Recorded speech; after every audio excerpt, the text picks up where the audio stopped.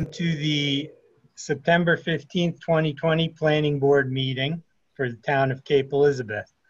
As a result of the COVID-19 virus, the Planning Board will conduct the meeting via remote access as provided by Maine law. The Planning Board will use Zoom meeting to conduct the meeting and to allow the public to remotely attend and participate. Zoom will allow all Planning Board members, applicants, and members of the public to hear all discussion and hear votes, which will be taken by roll call as required by law. So the first item of the agenda is the approval of the minutes. Does anyone have any corrections, questions, or comments about the minutes? No. Can I have a motion, please? Motion we accept the minutes as presented. Second. Jonathan? Is that a yes? Yeah, that was a second for me. Okay. Maureen, please take a roll call vote. Mr. Budensky. Yes. Mr. Curry. Yes. Ms. Jordan. Yes. Mr. Hubner. Yes. Mr. Sarbeck. Yes. Chair Shalat. Yes, motion passes. Okay, the next item of business was going to be 19 Fessenden Road, private access way. I don't know if you all saw the email from Code Officer Ben McDougall. Apparently there's some question about the date of when the lot was formed and as to whether or not that would qualify it as a buildable lot. Maureen, do you want to add anything to that? Just to say that I said it was buildable last month based on information that does not seem to be true anymore. So yes, that is the status. Based on the fact that there is a big question about whether it is a legal non-conforming lot, the applicant has requested that this be tabled. The one option the board has is a public hearing has been scheduled for this evening. If you wanted to hold the public hearing and then table it, you could do that. It's up to you. Okay, do you see any participants who wish to take part in? Well, let me just open it up. The meeting will be now open to public hearing. Okay. I'm sorry, public comment.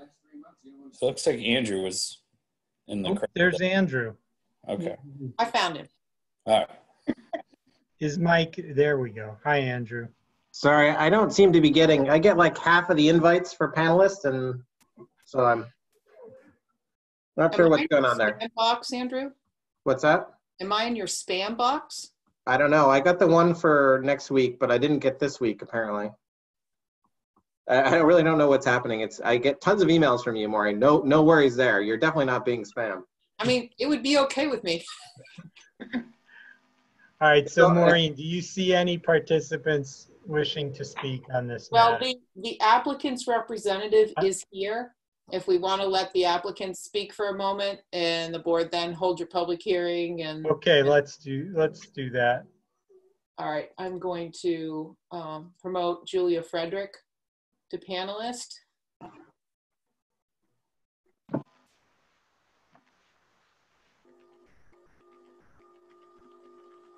Hi, Julia. Mic on. Julia, you're muted. You're muted.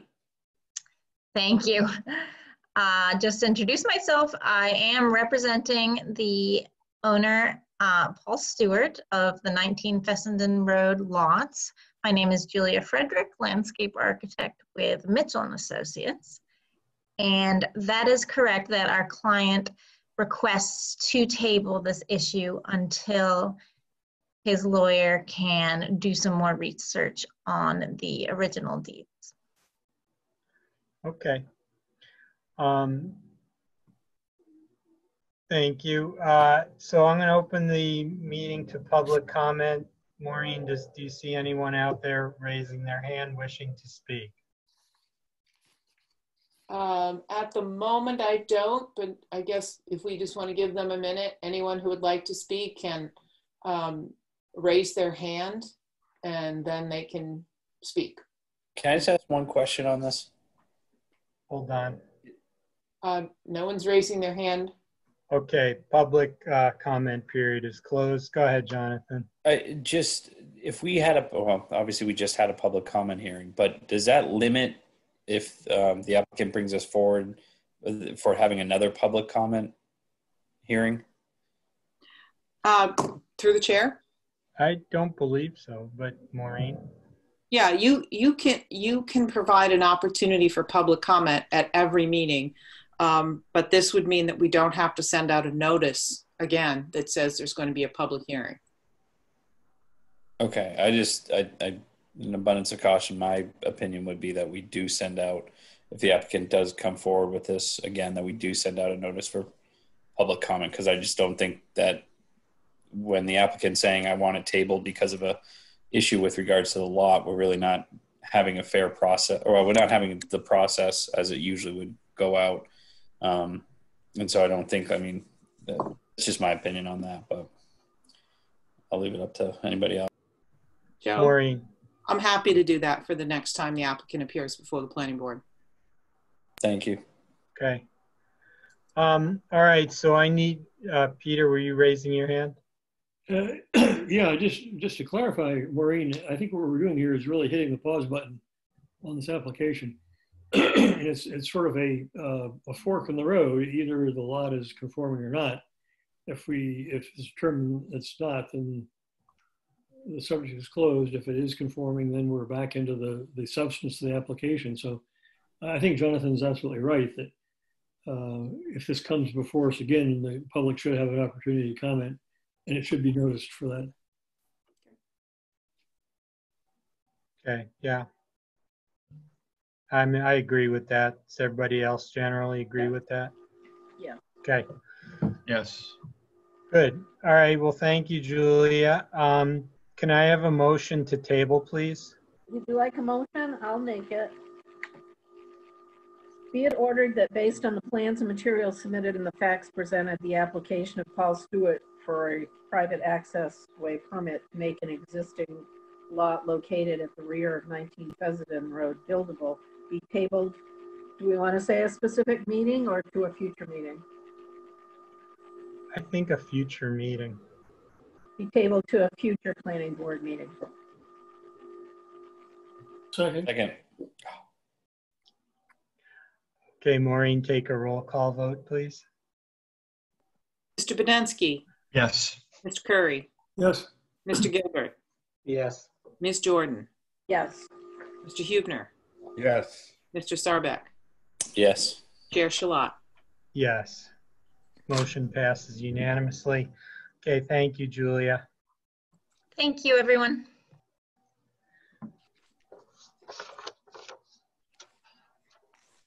Okay, the next item on the agenda, oh, hold on one sec.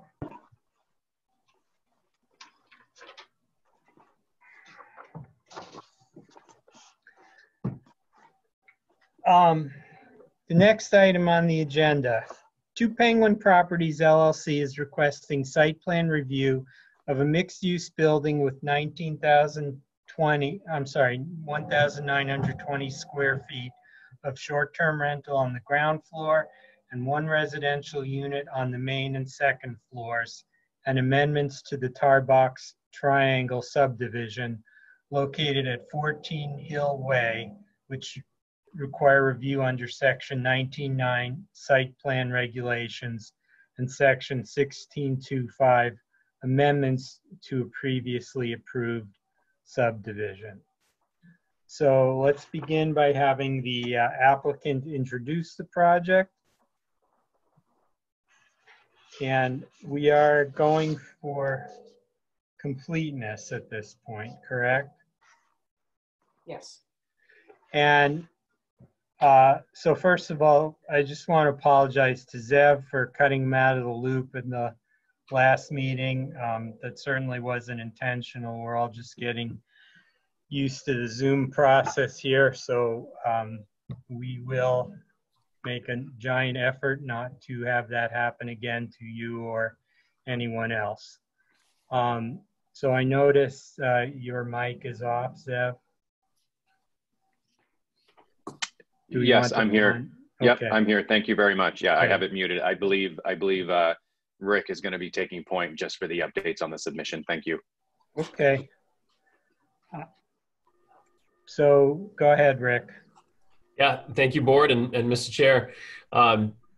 We're happy to be back in front of the board with a revised submission, and essentially we heard the comments and the concerns of the board at the previous meeting. Have returned, the major change being returning to the short-term rental use on the first floor. Other notable changes to the materials in front of you would basically be responses to the town engineer's comments on technical items, and so we're excited to sort of proceed to a review of completeness. We'd also like to request a few housekeeping items. One being if it's an appropriate time frame, a formal request that the board consider an expedited review. And this is basically in consideration of where the project sits in relation to a potential construction time frame. And our hope for the meeting is that we can get through a completeness, a discussion of substantive items regarding the review, and potentially get to a finding. I'll also note that to aid in the discussion of review items, the applicant has submitted a response to the staff memo for this meeting, and so it was submitted sort of nth hour and earlier today, and maybe in your possession. I don't know if it's the pleasure of the board to have it in the record, then that's fantastic. If not, those will be kind of our playbook reading points for point by point, kind of through the staff memo. So I'm going to skip sort of a review of the project site and the kind of the proposed infrastructure, because I think we're all aware of what this project is, unless you have specific questions for us. All right. One thing I was thinking about earlier today is we heard a lot about this project. I think we're in a position here to determine whether it's complete or not without much discussion. Does anybody have any questions pertaining to the issue of completeness here?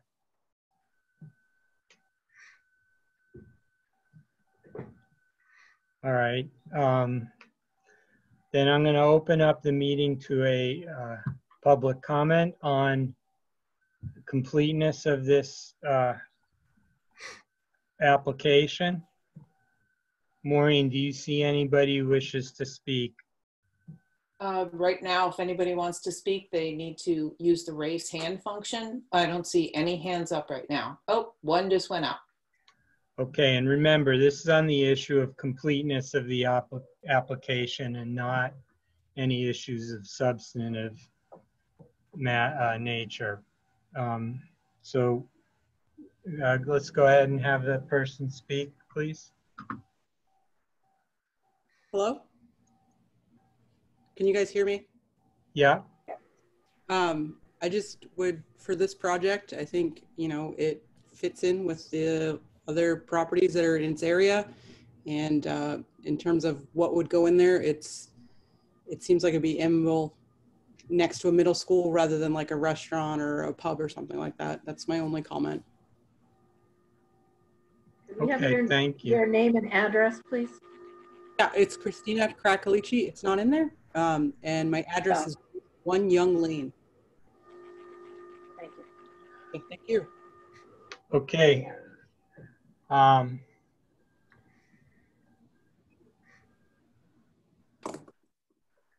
All right, so I just discovered I can see the attendees too. Did not know that. All right. The public comment period is now closed. Would anybody like to make a motion on completeness? You want me to make it? Go ahead, I Jim. guess Jim. Okay.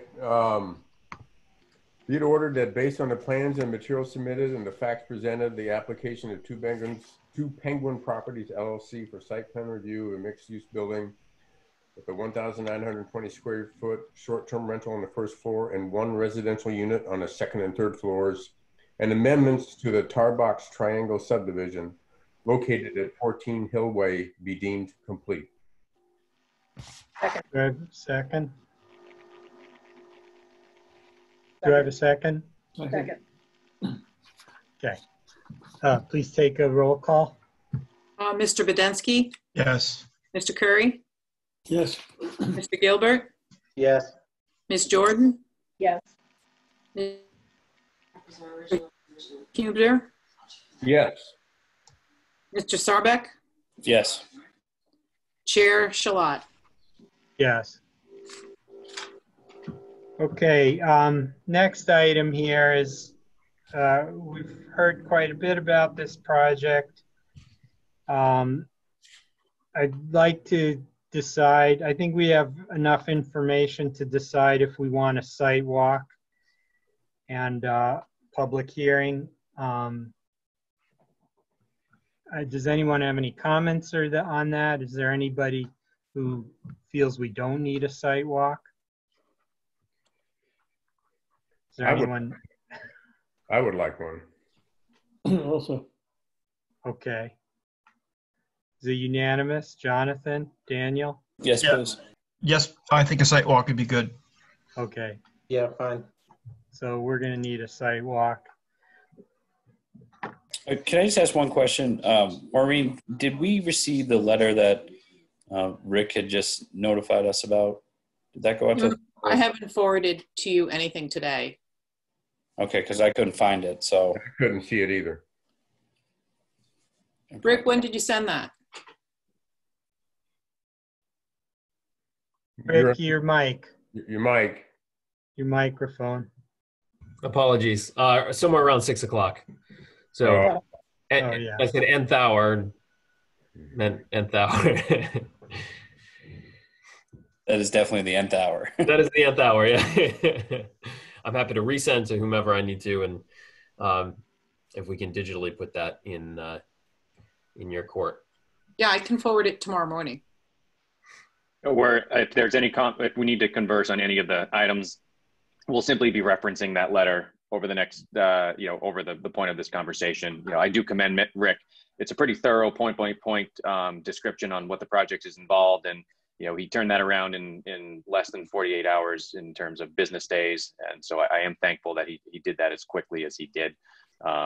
We did get our feedback from the town, I think the middle of the day on Thursday. So, I do applaud him for being as quick to putting this together as he could. The reality is we simply can't. I think it's a pretty extensive description, and so to do that correctly and with the detail required for the board that's appropriate. I think it was a pretty succinct turnaround.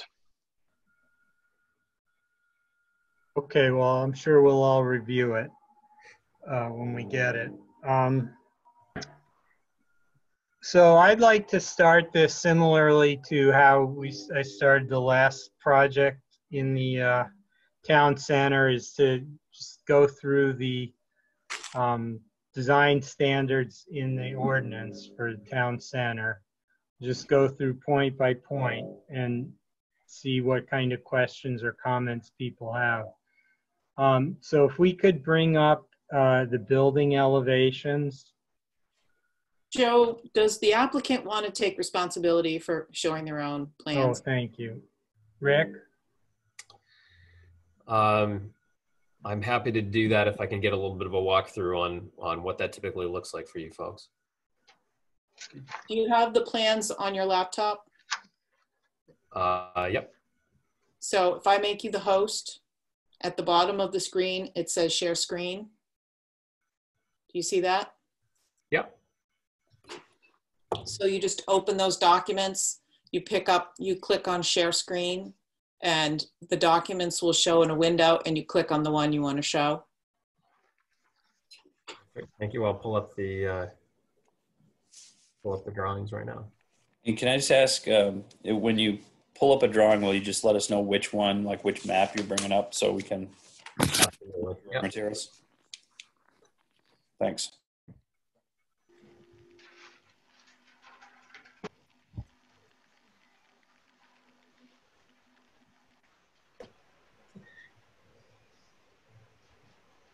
Okay, and so which plan did we want to start with?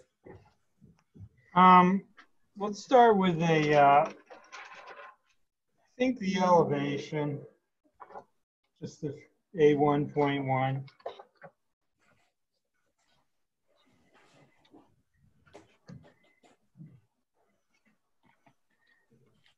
I just want to kind of go through and basically check off the boxes here.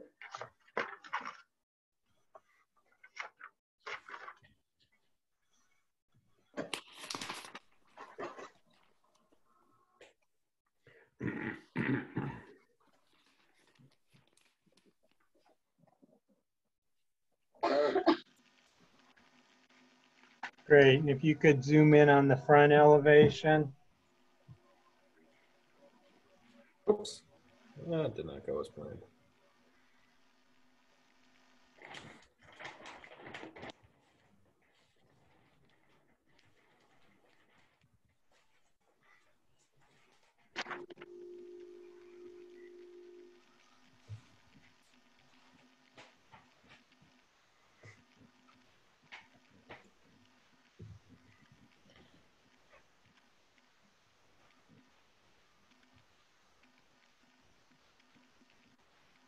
I'm looking at, excuse me, I'm looking at the front elevation. I'm just not sure how slow the response is.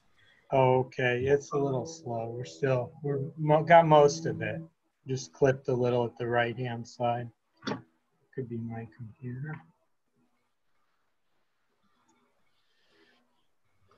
All right. Is there a reason I'm not seeing it? All right, perfect. Does everybody have the front elevation? I have the paper, but I'm not seeing it on the screen. Oh, I see it. Yep, it's good. Are you on gallery view? It's clocking. Go ahead. Oh. I'll catch up. It's thinking.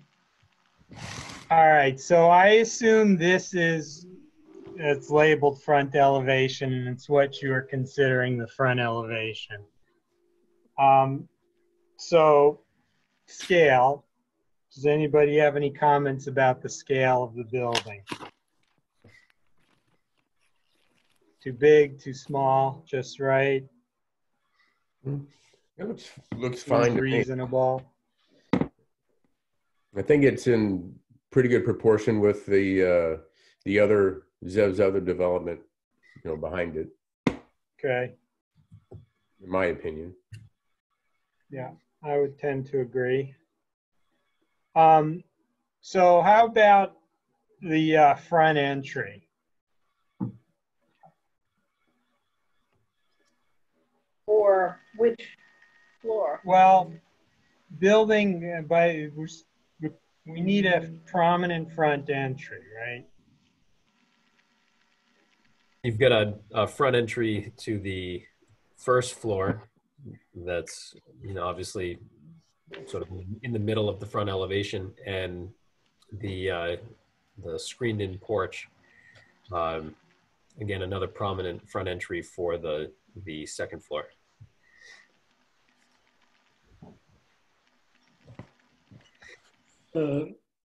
Rick, do we have the renderings of the front building available for? We did do renderings. I thought it had been in the original submission. If that might be helpful to the board to review in terms of gaining some perspective. I think we can tell a lot from this. We'll take a look at them after, but Peter, you had a comment?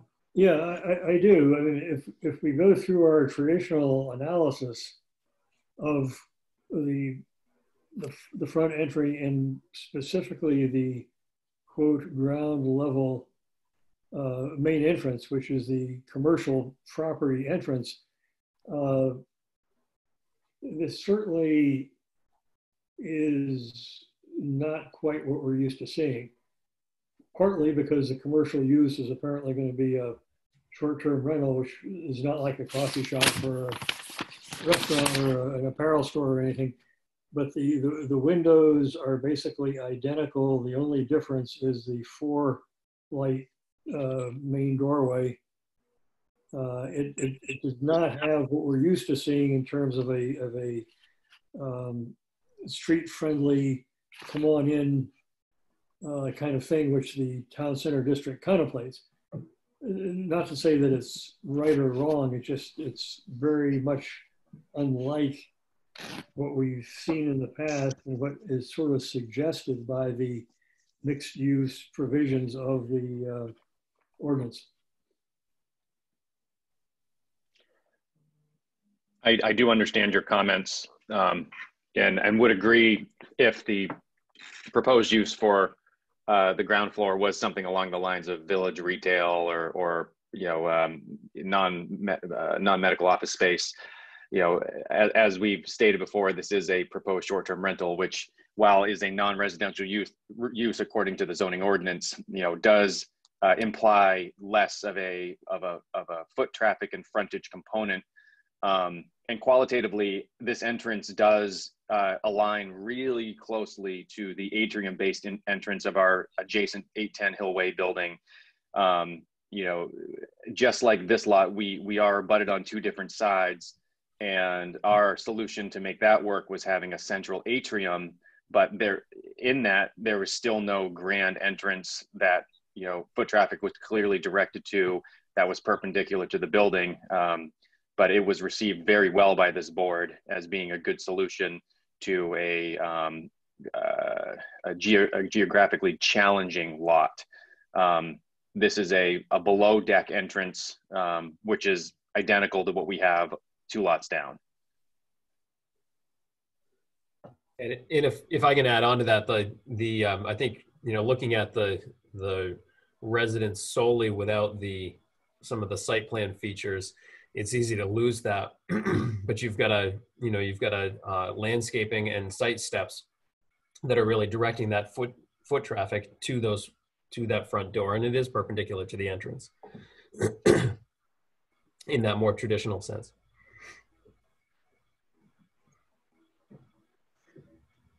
All right, any other comments on that? Well, so was it suggested that there's some sort of rendering? It sounds like of that would include what you just talked about. That might be helpful actually to see that sort of presentation from what would be, I guess, the street there. It's so hard with these 2D sort of renderings. They're just almost too flat to get the sense of space. But I went back and looked at what we had last time, and I didn't see any. Let me pull that up for you if that's the pleasure of the board. Yeah, that'd be good.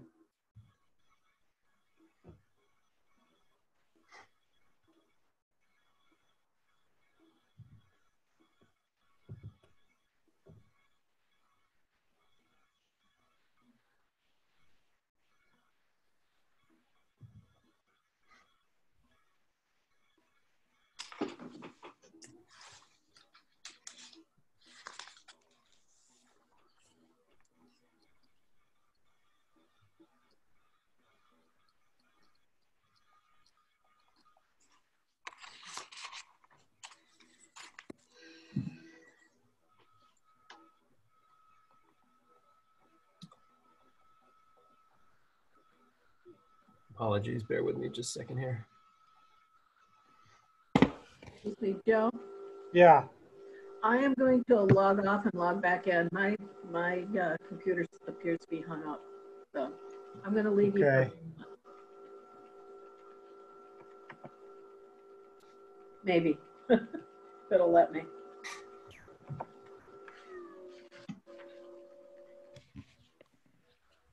So I have a rendering in front of me. I just can't tell if it's being shared with you folks. Well, if it's in front of you, we should be seeing it We don't. shortly. So you were able to see me go through file tree and dialogue, some of that stuff. No. Right. Yeah.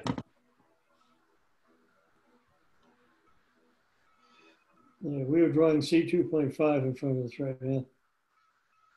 Now I'm still looking at C2.5.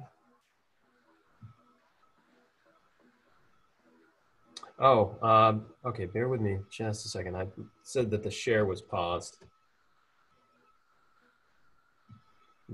Zoom share.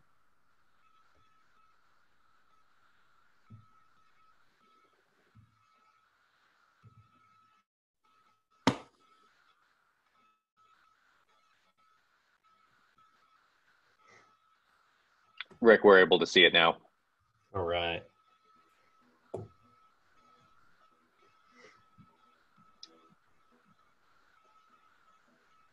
So what you're looking at is a photo composite. There's site photo with composite with site rendering, based on the architectural plans and the site plans.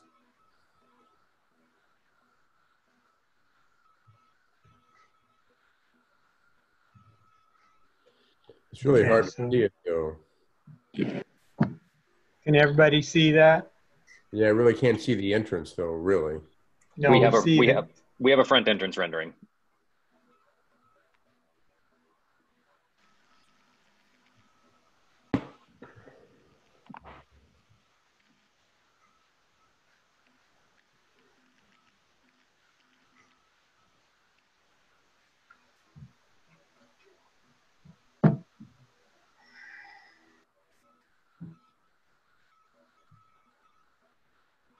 I don't know if the board wants to sound off if you're looking at a more direct view of the front now. No. No, still looking at the garage view. The east side, southeast direction, whatever.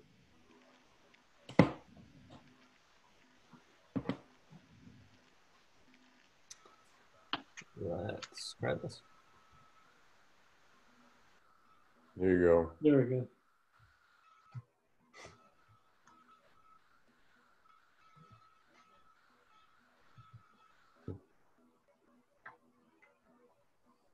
The shrubbery really hides it.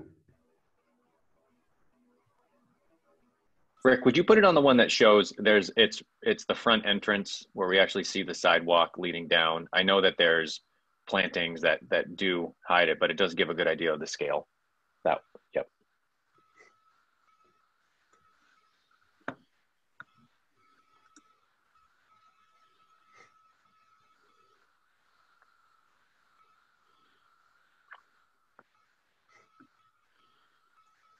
This is the one you're referring to? Yes. Okay.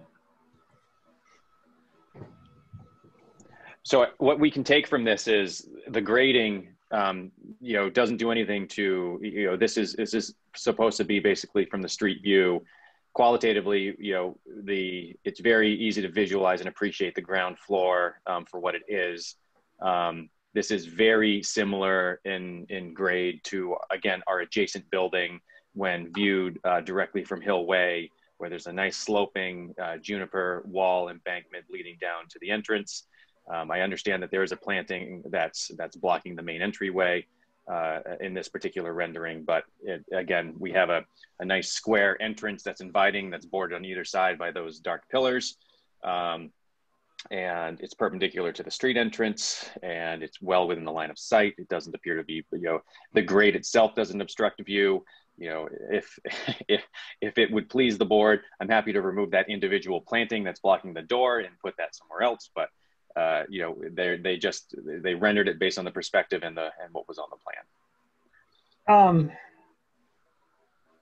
I actually kind of like the two trees there on either side of the path in. We also we're attempting to keep the trees that are existing by the driveway. That does allow from existing buffering. Okay. And those are shown on the original view that we saw viewing the driveway. You know, these plantings are meant to accent and augment the frontage of Scott Dyer. And yeah, I think architecturally, I mean, this building, it's the sister of what we have right next door. You know, the feel is the same. Yep. Excuse me. Are these plantings reflected in your landscape plan? Or Yes. they just, whoever was doing this put in plants to? The plantings reflect the plan. Okay. Do you have the next shot down the street looking at it? I think it would be good for everybody to see these. Rick, can you do us the honors? Yeah. Bear with me just a minute here. I do have to comment on the marvel of the fact that we have a dozen plus people all streaming, connecting each other. You know, I understand, you know, I may want to be one of the younger people in this group, but I too remember going through school without computers. So this does expedite the process in a unusual time.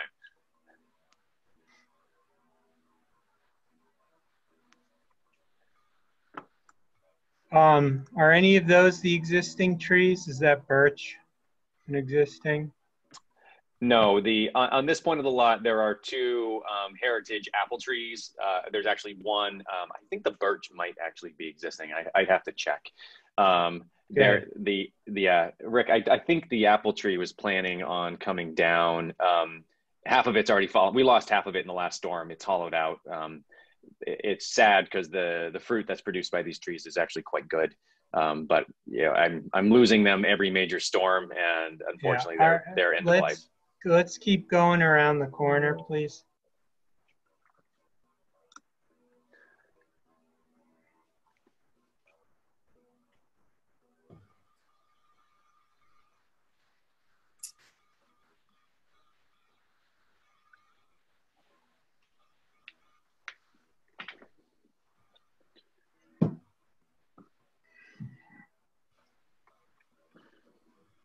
Oops. Rick, I think it was the second image in the series that has the Scott Dyer projection. Sorry, the Hillway projection. Having to create new shares each time here.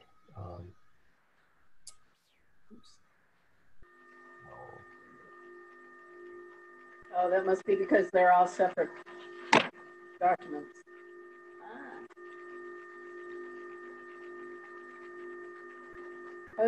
I'm just looking at the landscaping plan to see if the existing trees are marked, and I'm not seeing them.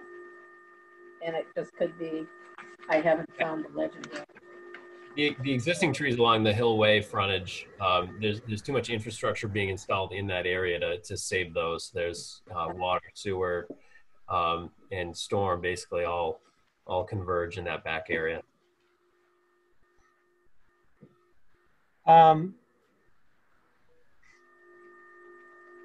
So Maureen, just a quick question. We allow the applicant can pick, if they're on a corner, they can pick one or the other street front. Yeah, the history has been that that's the way you've treated it, and we can just go one property over, and you allowed one of them to be the primary frontage, and then you said that the other frontages still had to interact with the pedestrian, but it wasn't a primary frontage. Okay. And then do we have one more going up Hillway? I don't believe so. Okay. Oh, all yeah, right. So in the town center design standards, we have building and parking orientation, openings, exterior materials, landscape and site development, and buffering. So based on what you guys have seen, does anybody have any comments about that? Or Do we feel okay with that front entry? Jim? Like to say it's a nice looking building.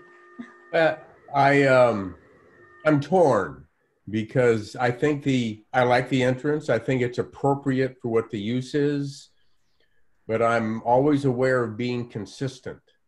And compared to how we've dealt with other properties, so it doesn't come back and bite us. So it's not really a prominent entrance, but like I said, I think it's appropriate for what he's using it for. So I'm torn. I haven't made up my mind yet. I don't know if anybody else has the dilemma or any other thoughts. Carol Ann?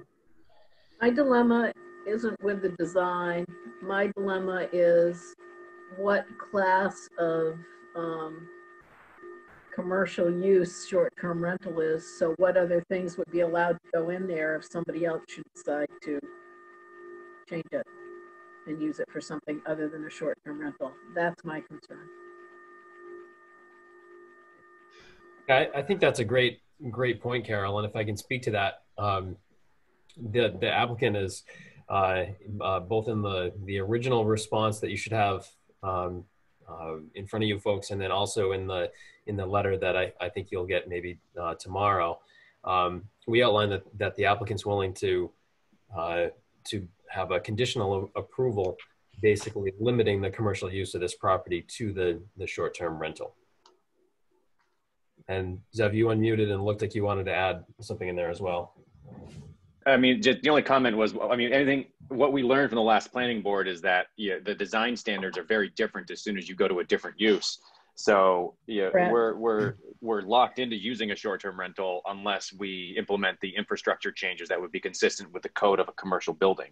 And so, the short-term rental is defined within the zoning ordinance as a non-residential use, thereby classifying this building as a mixed use. So we meet the legal standard of what is required for acceptance for this building in terms of the uses proposed. Construction and code implementations are a completely different topic. And for me to change the use and all of a sudden change this to a medical use or a non-medical professional use, I now have to follow different rules, the ADA compliance rules, which we already talked about, the parking standards, the firewall standards, the sprinkler system standards. And so, without a whole lot of input from the planning board, this use is fairly locked in and will not be able to be used for a higher design than what we're currently proposing. One thing I'd add, Carol Ann, is that when most commercial operations move into a new building, they do have to spend money to revamp the building to meet their needs. And often that includes bringing a building up to ADA standards. And I so ultimately, Zev may be making his retail, his commercial space less valuable by not doing that now. But I think that's up, if he's okay with that, I don't have a big problem with that. I understand all that, and I just want to make sure that if this is approved as a short-term rental, that there's no wiggle room in there. And I'm not talking about Zev. I'm talking about 15 years from now when somebody may buy this building and decides to do something with it. I'm thinking down the road. I'm not thinking. Yeah, they may have to revamp it. I mean, but what typical for commercial buildings? What class of commercial use is this? Because we have classes of uses where you can have different uses. This wouldn't be suitable for any commercial use other than. So I guess we've just got to write it very, very narrowly and make sure that it's very, very clear that this can be nothing but a residential, non-residential use without some major renovations. That's all. If I may, I believe anytime that a higher level use is required for a building, doesn't it have to go back to the planning board for approval anyways? Yes. So I mean, we're debating topics that our current rules and regulations already dictate procedure on. I just want to make sure that short-term rental is, there's nothing else that can wiggle in under that particular thing. No golden Andrew, corrals, yeah. Carol Ann, I promise. Andrew, Yeah. And I'm not talking about you, Zev. I know this is what you want to do. can we let Andrew speak, please? I agree with Carol Ann. I'm always, you know, there's always ways to work the system. I have a question, two questions for Maureen. One is sort of what is the I guess the lateral move for business? If you were deemed short-term rental, what other things without coming back to the planning board under a normal sort of approval would those things be? I don't remember. I'm just wondering if you could tell me that. Yep, let me look it up.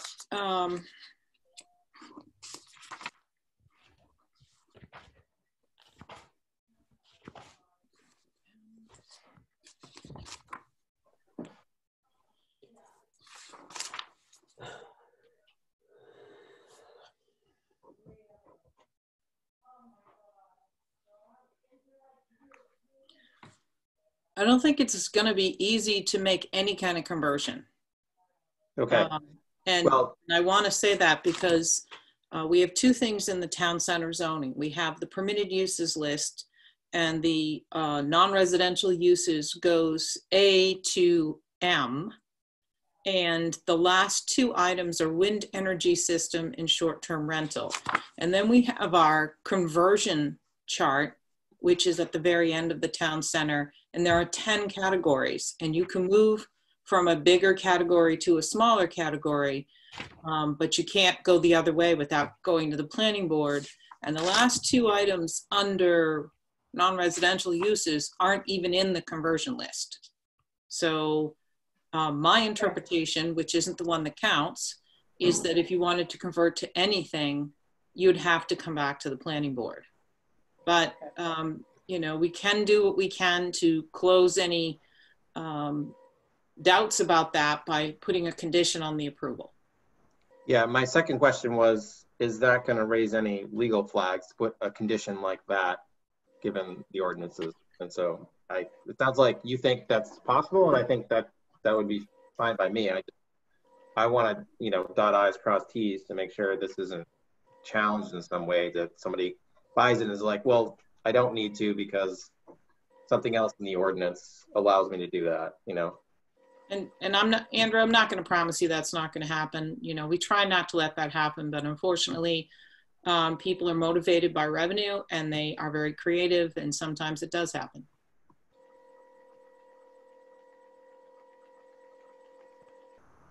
Okay. I don't know if there needs to be a question to the town lawyer then about that. Well, the other wrinkle in this whole thing is right now short-term rentals is a moving target. So, I mean, maybe as part of that ordinance amendment, some of these potential questions can be addressed in the ordinance amendments. Yeah, I mean, my feeling is it's just kind of, short-term rentals is kind of a funny thing to be considered in this whole package of anyway, that's a whole nother story. That's fine. Yeah. I just wanted to ask those couple things. Peter Kurt. Yeah, I find myself conflicted in sort of a similar vein, and certainly not made any decision either way. And I look forward to a site walk and a further presentation. But looking at the history of this thing, Dr. Meyerowitz wants to have his residence right next to his medical practice building, which I totally get. It's a great idea. I would want to do exactly the same thing if I were him. To do just the residence, he can't do because there's not sufficient space, and that's not the intended use in this district. So the solution is to have something underneath his residence that would qualify. And the only thing that seems to make sense is the short-term rental. Basically what you got down there is just a built-out basement. And if he says, oh, it's available for short-term rental and nobody ever uses it, does he really care? Or it could be an in-law apartment, or it could be a guest room for visitors. You mentioned also you have employees and other businesses who might come and spend a day or two there. It just does not seem to have itself any commercial objective that's necessary. if you know, if you could just let it go, stay empty for that matter. So I'm having a little trouble connecting this with the purpose of the town center zoning district. And as you know, Dr. Maris, as much as this may seem irritating and annoying to you, and I think you've got a great idea here, but we have to live within the confines of the ordinance. And I'm having some trouble seeing this as a real live commercial venture for short-term rentals. You may make it to be such or you may not. And if it sits there vacant 12 months a year, who cares, right? So I'm not sure that this is, in my mind, quite reached the level of you know, commercial useness to qualify for the ordinance. That's my problem. But it seems like the problem, hold on. It seems like the problem, though, Peter, is that the ordinance as it's now written is at odds with the stated goals of the ordinance, right? I mean, on one hand, it allows short-term rentals as a use on the first floor. On the other hand, you know, it states that the goal of the town center is to promote commercial use of the first floor. And it seems like it's a problem with the ordinance. Well, if Dr. Maris didn't have his primary residence on the upper two floors, I wouldn't worry too hard about it. You know, it's a short-term, you know, rental or it's not. But it really is living in the basement of his home. That's basically what we're talking about. All right, can we do one thing here real quick? I feel the need to comment on that before we get off topic. Hold on. Last time we talked, you got, I didn't see this in the packet, but you were going to respond to the code officer's request to show that the lower level qualifies as a first floor. Have you done that? Rick, you want to comment to that one? Yeah, I assume, Mr. Chairman, that was pointed at the applicant. Yeah, it's submitted in the most recent submittal, and it was reviewed by the one that we received. Yes. Okay. It represents as a spreadsheet calculation and was accepted by the CEO as acceptable demonstration of that. Okay, good. Okay, coming back to Peter's comment, you know, I'm sympathetic to the conversations of use or proposed use. You know, going back to the ground floor conversation, I mean, this is exactly exactly what I'm doing next door at my 810 Hillway building. We have a ground floor that has been defined as being just the same metric. We're in a few percent of what is defined. And we were very happy about proposing 7,000 square feet of mixed medical office space, even though that calculation does include that 3/4 of one of my buildings is essentially a basement in terms of only one phase is actually below grade. And we had no problems with that. And that was fully acceptable. It's important to understand that I currently live right next to my practice now. I reside at 12 Hillway. And so, you know, my commute is actually getting about 30 feet longer. I'm moving away from where I practice.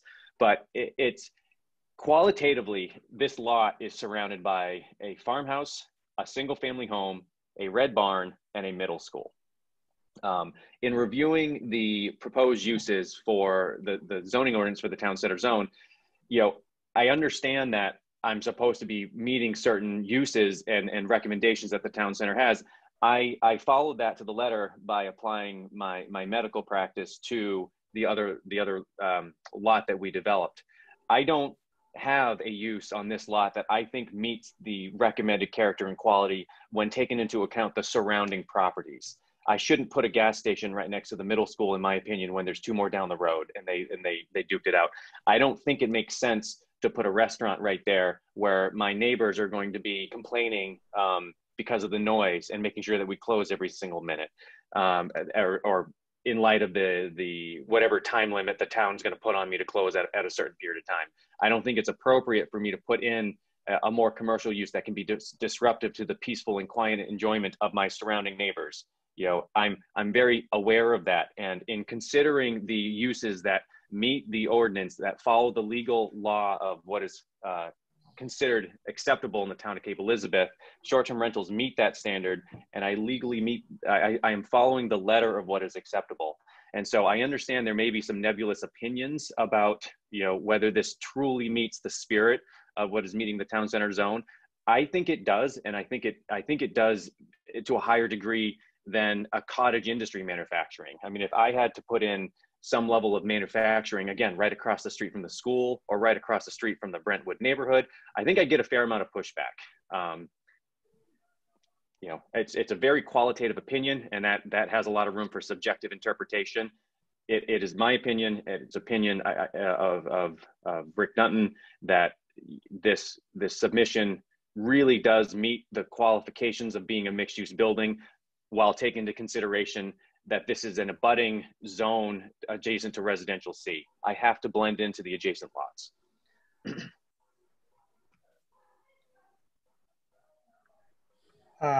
Hold on, Rick. So I don't think it's very hard to think of a lot of commercial uses that would be fine in there. Medical offices, coffee shop, flower shop. There are plenty of commercial uses that would be just fine there. Hair care, Polly's was across the street from you for a long time. So I don't really agree with you, but I kind of do agree that this is an allowed use by the zoning ordinance. And I don't particularly agree with the zoning ordinance on this, but I don't really see how any way to say, I don't want it there just because of the zoning ordinance. So, Jonathan. Yeah, so I'm all about people being able to use their property how they want, and I think that when Zev came in front of us the last time, despite there was a good amount of opposition to the building that he did, the planning board looked at it, examined it, and allowed it, and I think that the building gets a lot of comments from even people who opposed it at that time.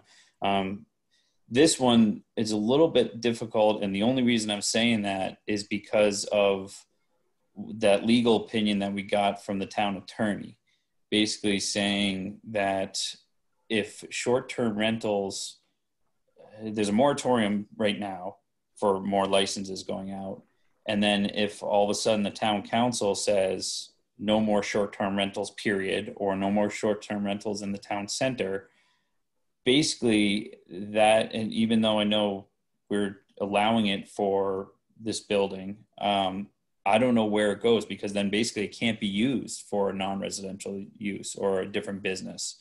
And that kind of scares me in a way, because we're basically allowing a very, very nice building that a lot of time and effort has been put into designing. And I give you kudos for that, because you're giving us a completed package, which I think all of us appreciate. So there's no sort of moving target with regards to what you want to do and what you want to have. My only thing is where this goes with the moratorium on short-term rentals. And I don't want to see a situation where you build this beautiful building and then you can't get an occupancy permit because of the use downstairs. And then you say, okay, well, then I will change it to a business for real estate or one of my LLCs, like you mentioned last meeting, and the ADA requirements aren't there, the parking requirements aren't there, and it just turns into some sort of mess. So that's sort of my reluctance on it. I echo what Peter's concern is, or not concern, but what his feelings were, that, yeah, you're basically building a beautiful home on this property and grounding out the basement level. But if it meets those standards that are there, then I respect that that's the use of the property. What scares me though is what happens with these short-term rentals. And I know we've gotten a ton of emails, and it's kind of obviously unrelated to this project, but because of we're looking at the short-term rentals, about how there are people who aren't a fan of those. So that's sort of where I'm at. And I think speaking to an attorney might be something that we might need to do as a board, because I just don't know. I don't know if we grant it now, does that grandfather you in? Does it not grandfather you in? I don't know. And so when I have these legal questions in my head, that raises a level of concern for me. And because I don't want to set you guys up for, geez, you go and spend $500,000 building this beautiful building that looks great and is in the letter of the law, and then you can't use the downstairs, which means that, I don't know if that means that you can't occupy the house. I don't know.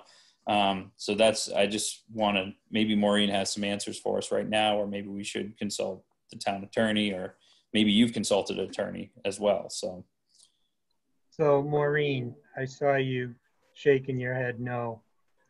So yes, I did consult the town attorney because moratoriums can always get tricky. And I think I did send you that letter, and if anybody needs it again, I'm happy to provide it. But what the town attorney said was the moratorium took effect in June. It's supposed to end in January unless it's extended. And just saying, I've heard from people that it is their intent that it will be extended until the new ordinance amendments are in place. So if you assume that that's going to be in place until the new ordinance takes effect, what the town attorney was saying that the planning board can approve a proposal with a short-term rental in it, but that proposal cannot get a short-term rental permit until the moratorium expires.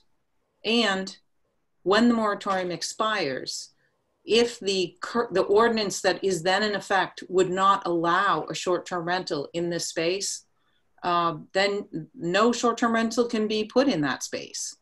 And then the applicant still needs to comply with the town center requirements to have a non-residential use in that space, and would not be able to get a certificate of occupancy for the building until they resolve that zoning deficiency.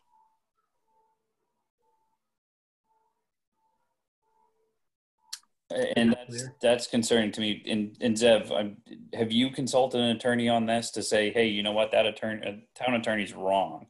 I'm just curious if you have, because that's the last thing I want to see is you guys spend all this money and it turns out to be a vacant building, or we are back to square one trying to fit a square peg into a round hole with parking issues, or some sort of whatever is needed for if you have to change that space from short-term rental. John, I do understand your concern, and I really do appreciate this because, as you said, it's my wife's liability and risk. So, I think it's the purview of the planning board to work upon the rules and regulations that are present. We all know that there are some proposed changes that could be implemented, and I am comfortable proceeding as it is. And I think that it's the purview of the planning board to look at this underneath the current ordinances that are applicable, not any discussed language that may or may not be changing in the future. If that's a liability that I have to figure out later down the road, that's something that I have to identify. And I do appreciate that you are thinking about me, not just as a planning board member, but as a community member. Thank you. So I just have to say, Zeb, though, that answer I can understand and I can respect that answer, but at the same time, we have to look into the future. And so if you are in a circumstance where you cannot occupy this building because the short-term rental has changed, and therefore you have to change the use of that ground floor, that first floor, to something else, and there's not enough parking, or the entrances are deficient, or something along those lines, and you would have to come back to us, which is fine. We would review that plan, but let's say there isn't enough parking, or there is an issue with regards to that, and we can't change the use or allow the use for that proposed change. As a planning board, that leaves us with a building in the middle of the town, obviously that you paid for, but that isn't going to be able to be occupied in a way. And so that we have to look down the road. And I can understand what you're saying, that we are dealing with the ordinances we are. And that's why I'm not bringing up, okay, I don't like the use of short-term rental. Like you said, it's within the ordinance now. And that's why I think that as a board, we have to consider that. But I'm just wondering where we go because of this moratorium right now, what happens there? So that sounds like a question we need legal advice on, Maureen. And that's what I'm saying. We've gotten some legal advice on it. Fortunately, there are algorithms, in regards to how this property are managed that most of the ways forward don't result in me being unable to occupy a house directly adjacent to the one that I'm in, unable to move into that plan. And so, there are various ways that this can go. I do not wish to discuss those at this point in time. I think that as these changes are recommended and or implemented, I think that I'm optimistic that as good neighbors, we can move forward and make sure that with this permitted and approved and under construction, we can find a way forward. If I do have to end up, as you said, coming back to the planning board to have a different non-residential use, it will then be the purview of the planning board to make sure that I meet the requirements for that additional non-residential use. Okay. Carol Ann? Oh, you mentioned legal advice. What other questions other than the ones Maureen has already addressed with the attorney are you thinking? Well, I was thinking what John was specifically asking. Approving seems that we have the possibility of approving something that would not be occupiable, would not be able to receive a certificate of occupancy. And that's what the attorney addressed in his letter. Sometimes I just like to sort of question an attorney and more the thinking. But like I said, though, I've been known to do that once in a while. But like I said, I mean, I think the applicant, though, would have a fair or should have a fair chance to also possibly certainly have to make you consult an attorney, because I know you're already spending a lot of money on this thing. But at the same time, there's sometimes different legal opinions. We're not the court, so we can't decide that. But it is something I think if there was a different opinion that came out to present that to our town attorney and say, hey, well, what do you think of that? So sort of what I trust our town attorney, but at the same time, I think that the law and these ordinances, especially when there's a little bit of a conflict, are always open to interpretation, especially when it's not even as if like the town council voted last year to say no short-term rentals in the town center. This is sort of that influx situation. So I just want to make sure we're all protected, from the applicant to the board to the town, that we're thinking about this with our eyes wide open. All right. I'd like to kind of wrap this up and move on to the next item fairly soon here. I was hoping to do a quick discussion of the landscaping plan, and then figure out a time for the site walk, and then go ahead and table till the next meeting. Rick, microphone. Thank you for the warning on that.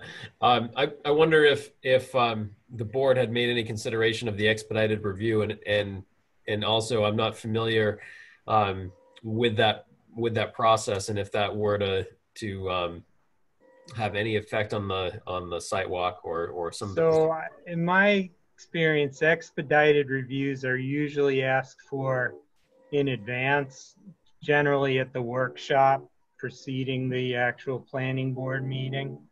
I don't see having an I don't see solving this tonight.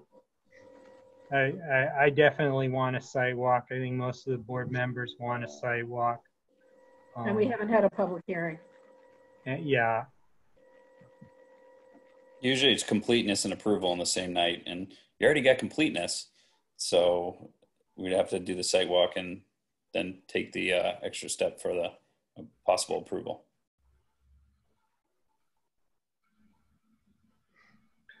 Yeah, the comment and concern was that we were anticipating a completeness, in a prior meeting, and obviously that didn't happen because of various issues a couple months ago.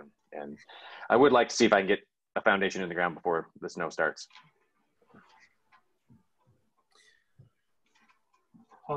Snow this morning, Zeb, so I don't know if that's going to be possible. Rick.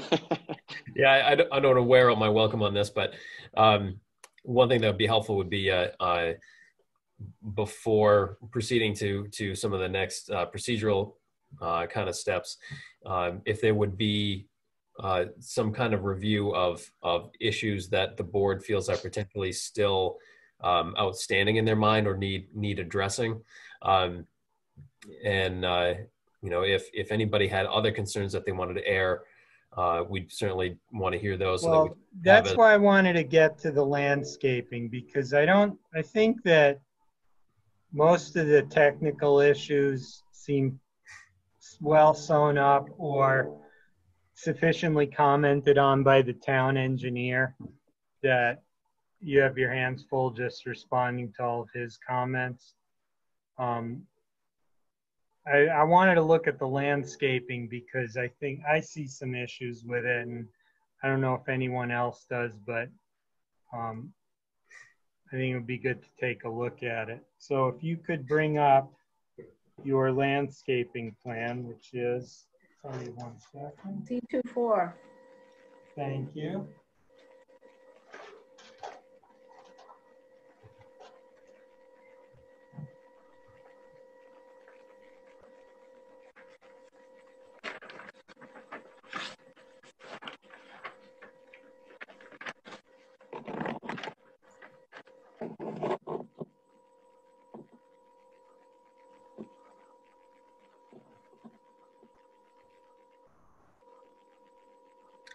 Thanks for bearing with me. I think I'm getting a little bit faster at this.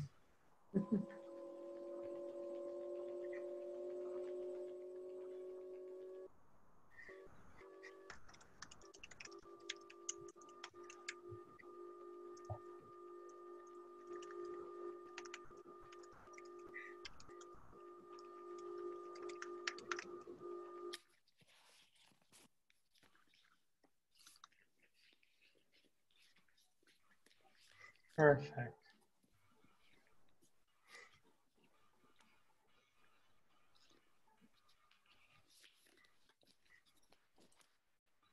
All right, so does anybody have any comments?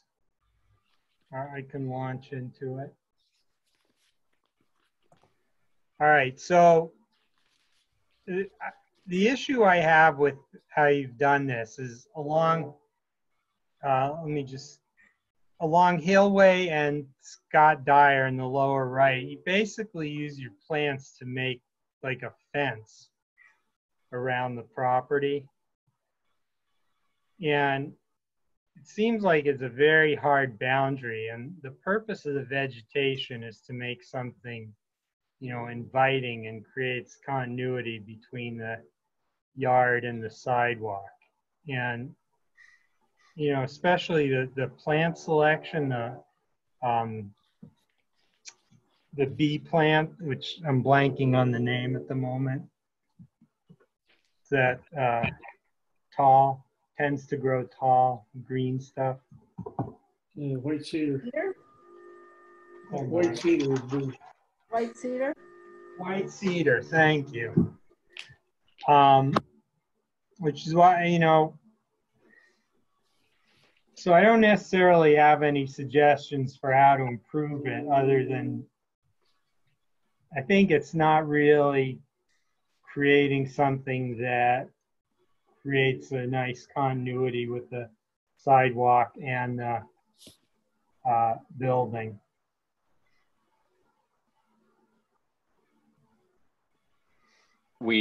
The plantings were selected. I took a look at the recommended planting lists from the town, not the Yeah, I know, I acceptable. understand that. It's not the plants themselves. It's the fact that they're arranged in basically a virtual wall around the corner of the property.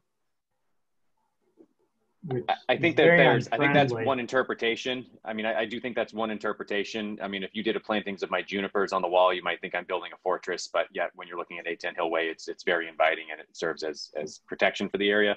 You know, again, you know, we thought it was a beautification effort. I'm happy to take them away or take a few of them away, you know, to thin that out if it satisfies your palate. But we're trying to, I think we're in the world of artistic interpretation at this point. If I need to move them and put some, I know there's some comments on the parking lot.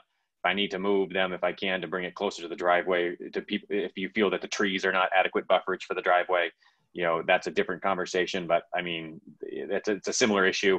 We're trying to beautify the property. We're not trying to hide it. And so if I need to remove a few of those to make the board happy, it's not something I'm opposed to, but that's not an issue I care one way or another about. I'm just trying to employ the same care and quality and beauty associated with the proposal of this lot that I've already proven I've done on the 2 adjacent lots. If you don't think it's pretty enough for you, I'll change it a slightly different way, but I don't feel that that's a significant issue. Go ahead, Peter. Yeah, Joe, I guess I don't agree with you on this, and I hope Zev didn't think I'm antagonistic to his project from my prior comments.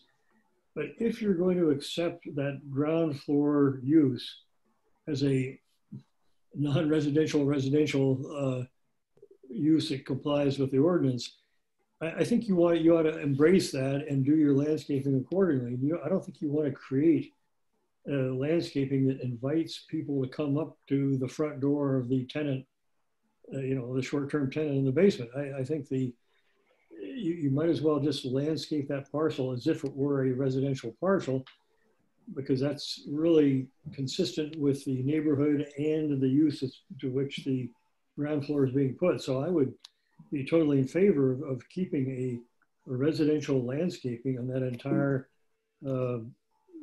property, if you accept the use that Zev's talking about.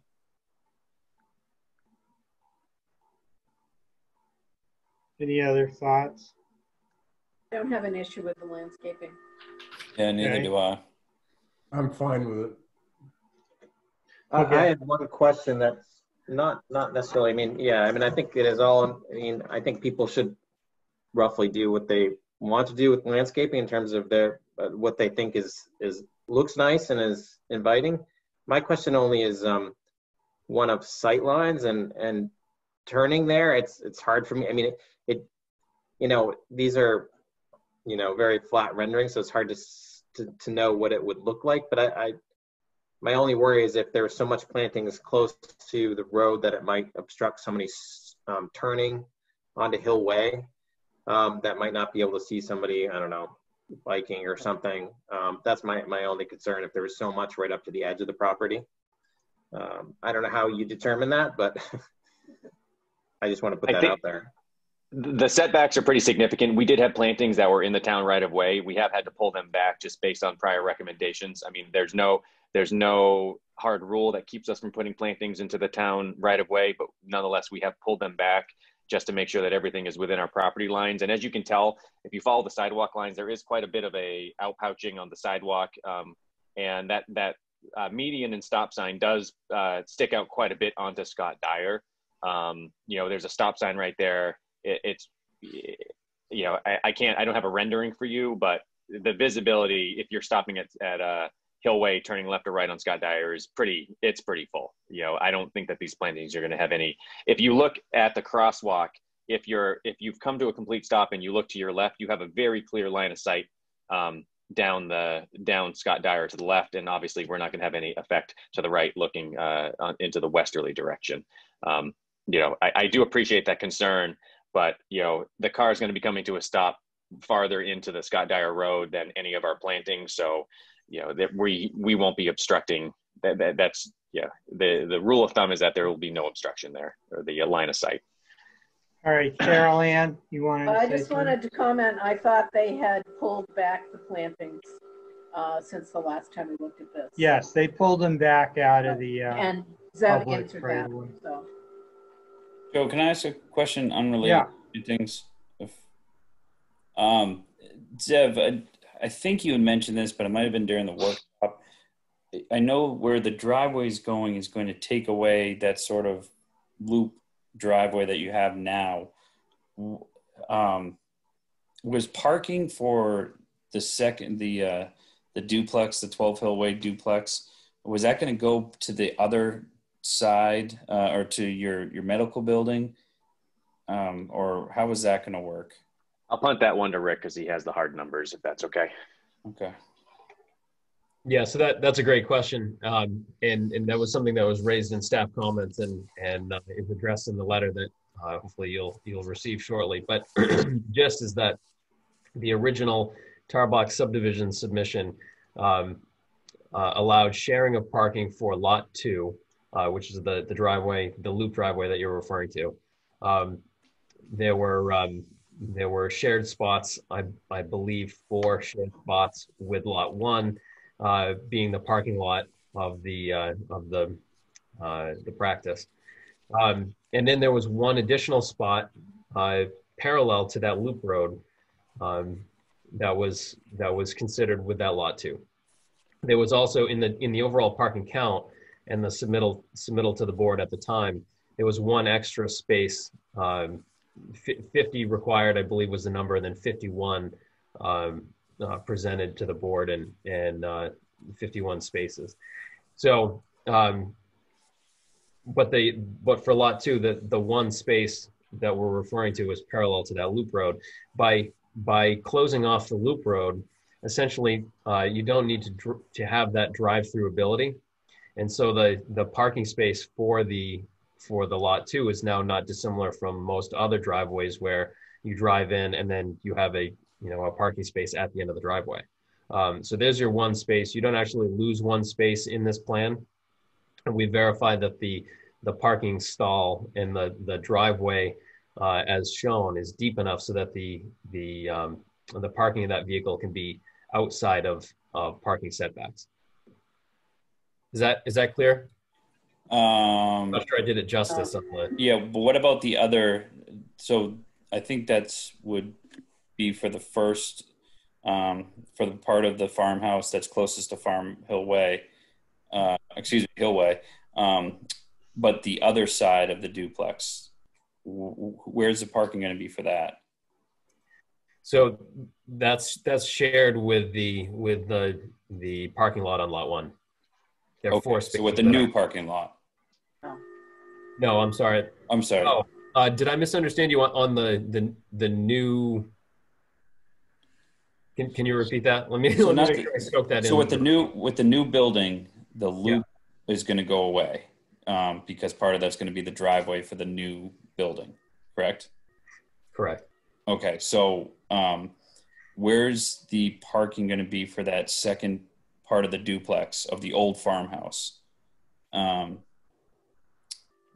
Where's the parking going to be for that?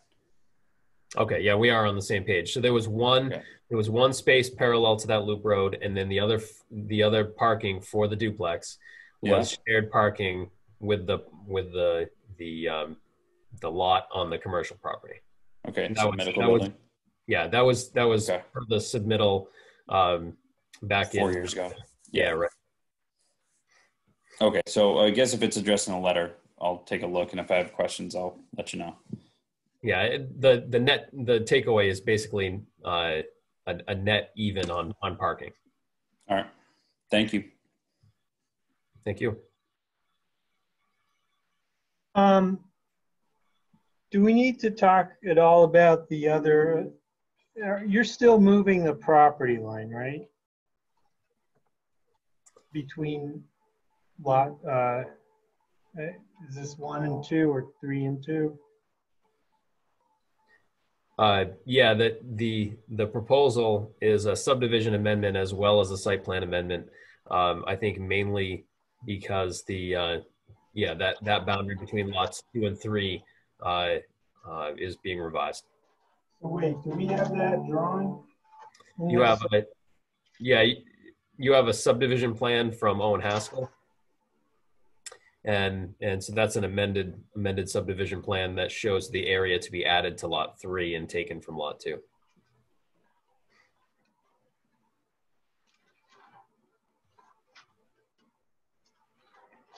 Let me see if I stop share. Okay.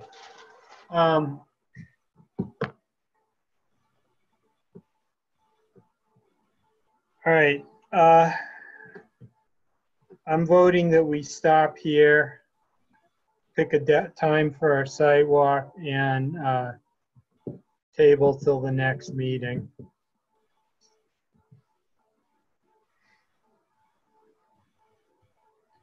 Any opposed? I think a I'm lot fine of with these that. questions people are asking will be answered by a site. Yes. I agree. Okay. So, date for a walk.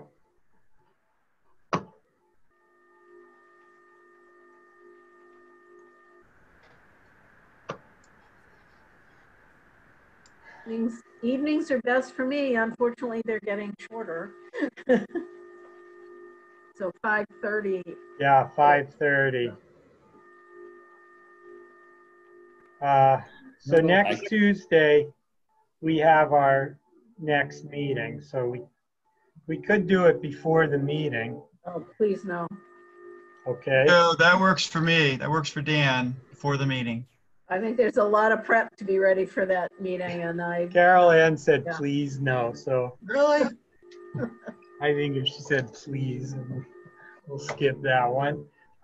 So we could do Thursday evening at 5:30? Thursday the 17th. How about that? Thursday. Oh, wait, I'm in October already. Okay. So the day after tomorrow. I can't do that. I can't do this week. Are you September 24th? Yeah, how about Thursday, September 24th? Rick, would that work for you?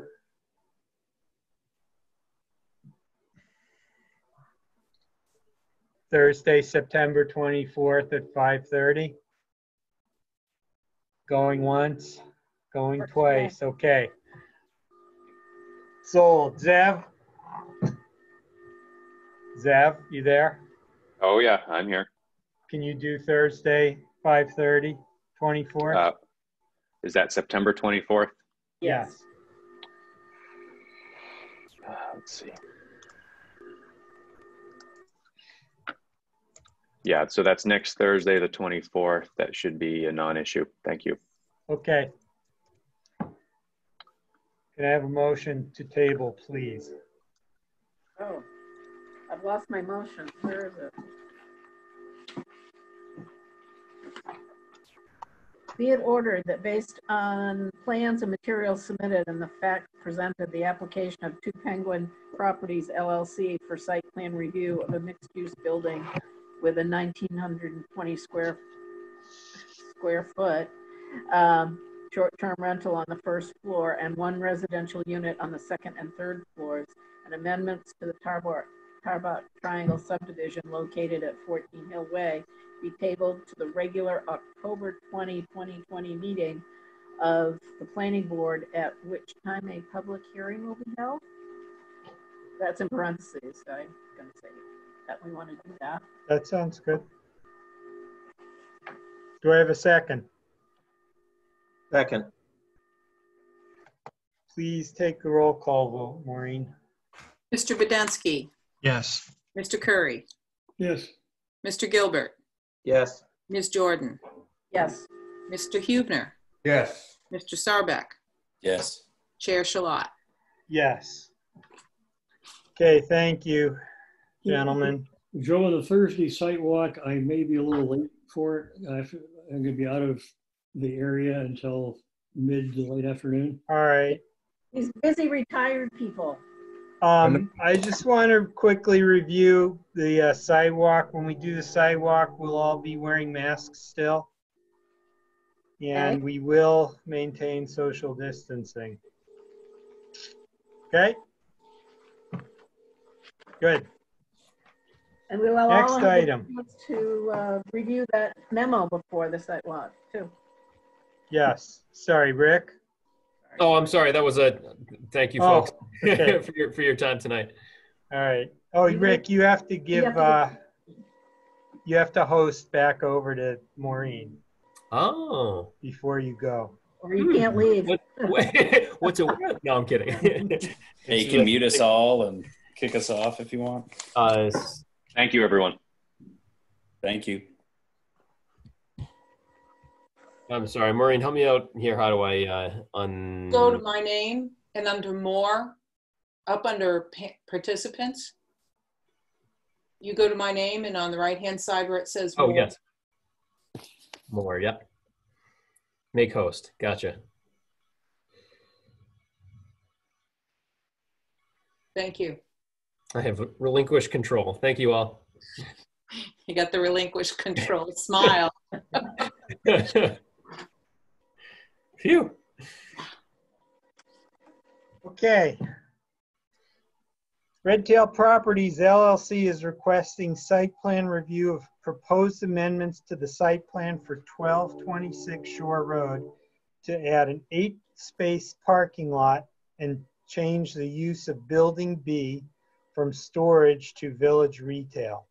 The application is amending the site plan approval granted on September 17th, 2002, and subsequently amended on September 21st, 2004, August 18th, 2009, and October 19th, 2010. The application will be reviewed for compliance with Section 19.9 site plan regulations. So we will begin by having the applicant introduce the project. Who is here? I see Stephen Bushy. Do you have anyone else with you? I believe the applicants, Lucas and Kristen Homitz, are also on. Okay, I see Lucas. Just me. Just Okay. you, okay. Great. Take it away, Steve. All right. Oh, Shall sorry, we Maureen. make Steve the host? Oh, yeah. Do you mind hosting, Steve? That's fine. Okay.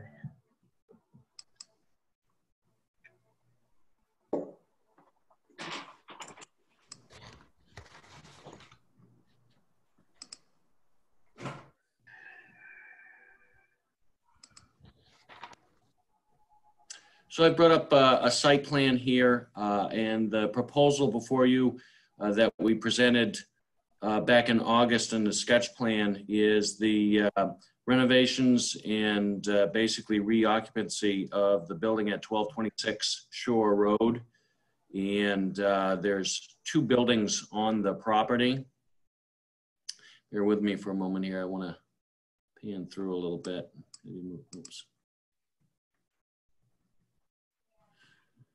You see that site plan well enough? Can you zoom in just a bit? Yeah. That's better.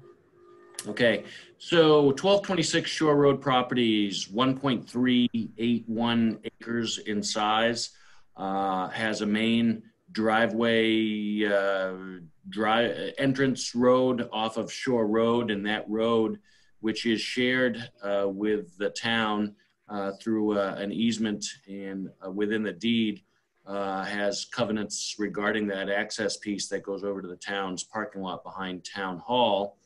So the property has 2 buildings. The building out in front, I believe the former use was a medical office use, but has not been occupied for a number of years now. I couldn't specifically say how long it's been unoccupied, but Maureen, I'm sure, knows what that time has been. Behind it, identified on the plan here, basically to the east or south, is Building B, smaller building. And the proposal, at least currently, there are no tenants, but is to, in the future, at some point in time, perhaps have a small retail use in that building. But the primary important piece to our application is the renovations and occupancy of the front building A along Shore Road for the principal use of a dental practice, High Tide Dental, currently operating on Route 77 at the corner of Mitchell Road, would be moving over to this building here. So the proposal includes a couple of different things, and that is the dentist practice at the front building, the proposal to construct 8 new parking spaces for patients and visitors coming to the practice. There's an existing parking lot here out in the rear, so to speak, that does have capacity for at least 12 spaces today, and that would be continued in use with access off of this main driveway here from Shore Road, and again, that extends over to the town parking lot. There are a couple of additional spaces benefiting that back building if and when that were to be reoccupied. Garage space that is available, as well as a couple of additional paved parking spaces here at the very rear corner of that building. Our proposal is to include the new parking off of this existing way, and that would involve some degree of reconstruction of a small piece of the existing sidewalk. There's a paved sidewalk going from the building all the way along the road over to the town property. This 8-space parking lot is relatively conventional in configuration, 90-degree parking spaces. We do have a solid waste enclosure area here that would be provided at the end of the space. And I'll get to a couple of the staff comments that you folks may have seen in the things that we're going to be suggesting as to addressing those. Number of existing trees and vegetation around the property that will remain. I believe at the last meeting that we presented, there was a suggestion that we'd be cutting the taller pine and oak trees out in the front. And we've now decided, the owners have decided that they will keep those trees at the front of the property, as well as a bunch of other existing landscaping along that building.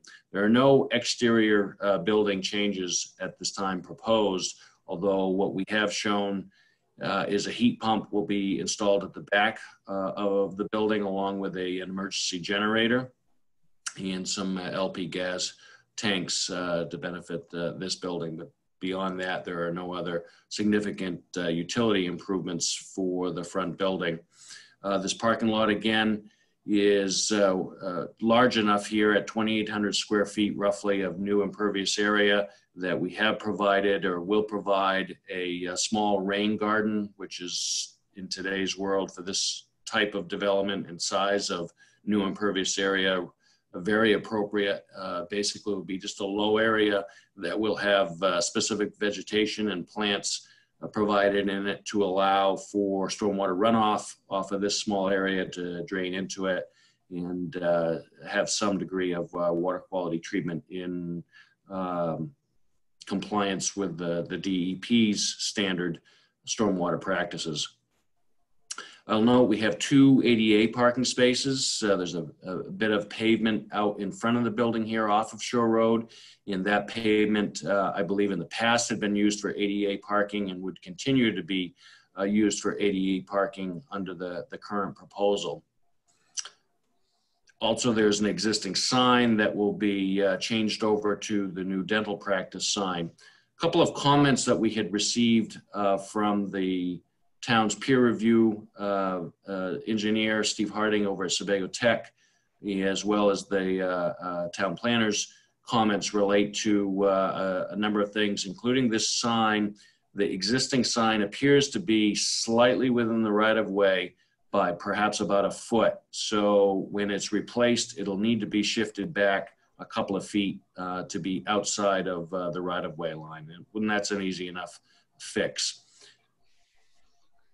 Town engineer, or excuse me, the public works director and the peer review engineer also have suggested that there be a little bit more asphalt added off the corner of the existing asphalt. And if we have to, we can look at a street view image to really see that a little bit more refined.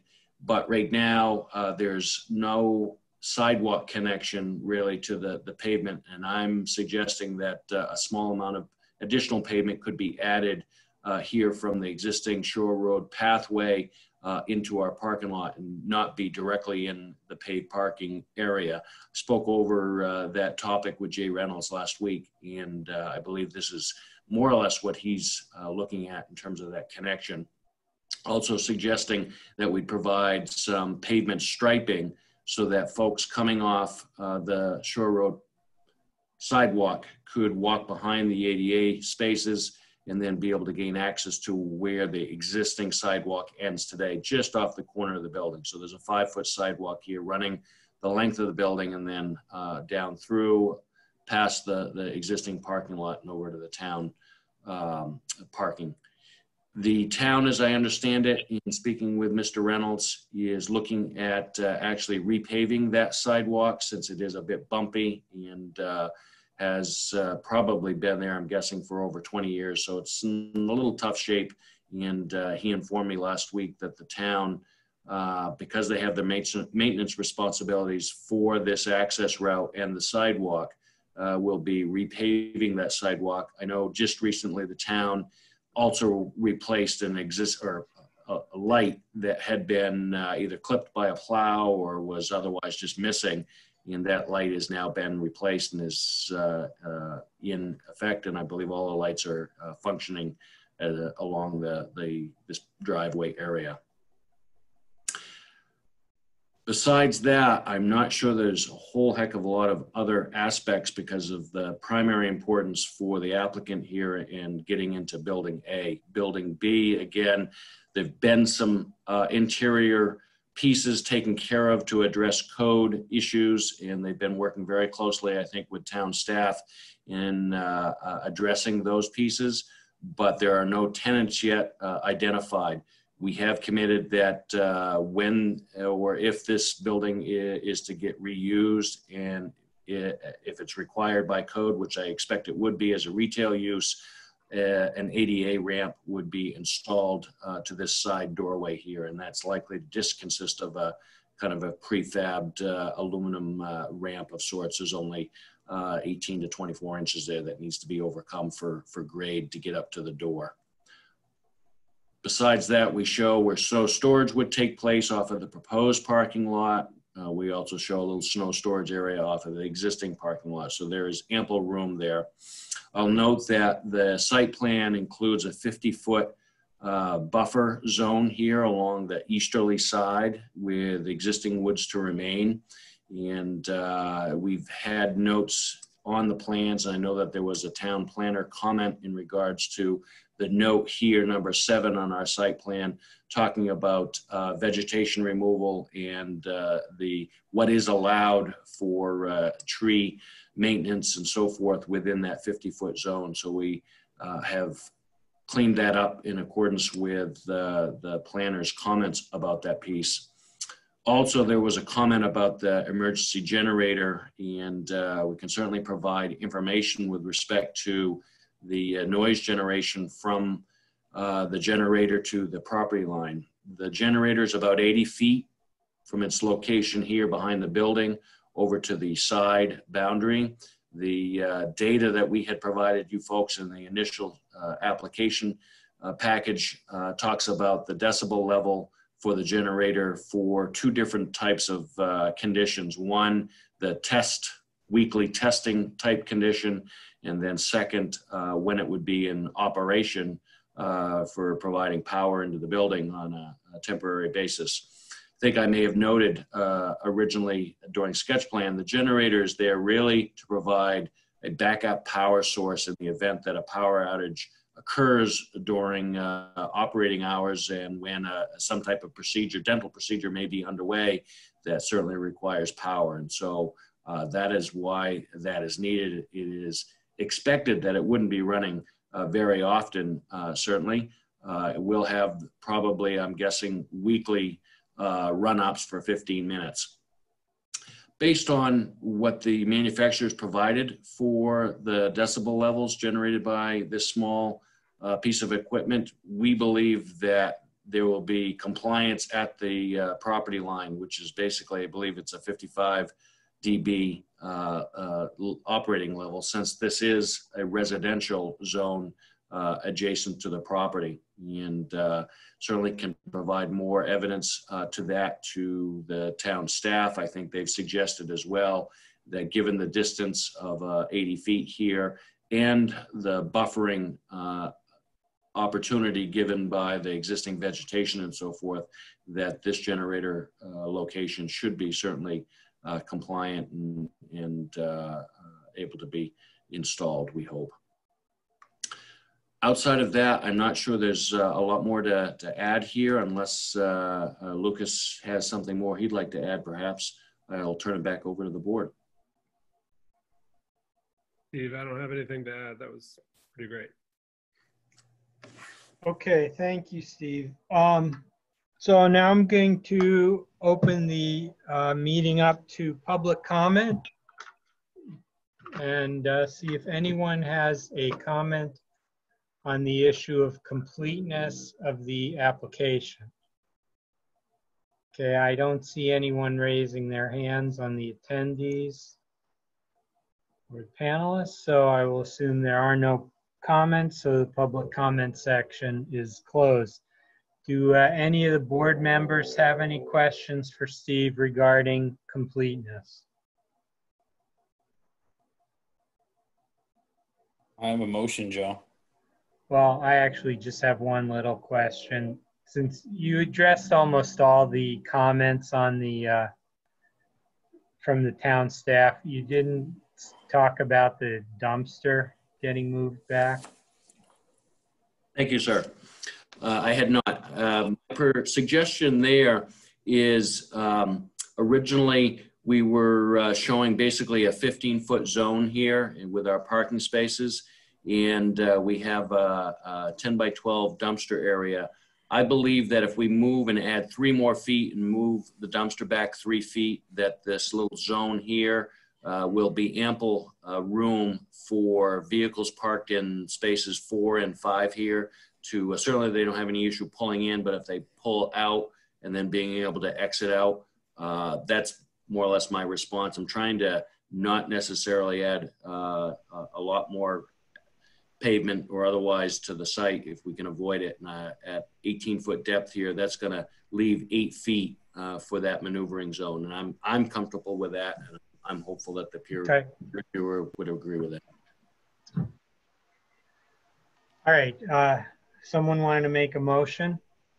Yeah, I got it. Motion for completeness. Be it ordered that based on the plans and materials submitted and the facts presented, the application of Red Tail Properties LLC for site plan review of proposed amendments to the site plan for 1226 Shore Road, U11-14, to add an 8-space parking lot and change the use of building B from storage to village retail be deemed complete.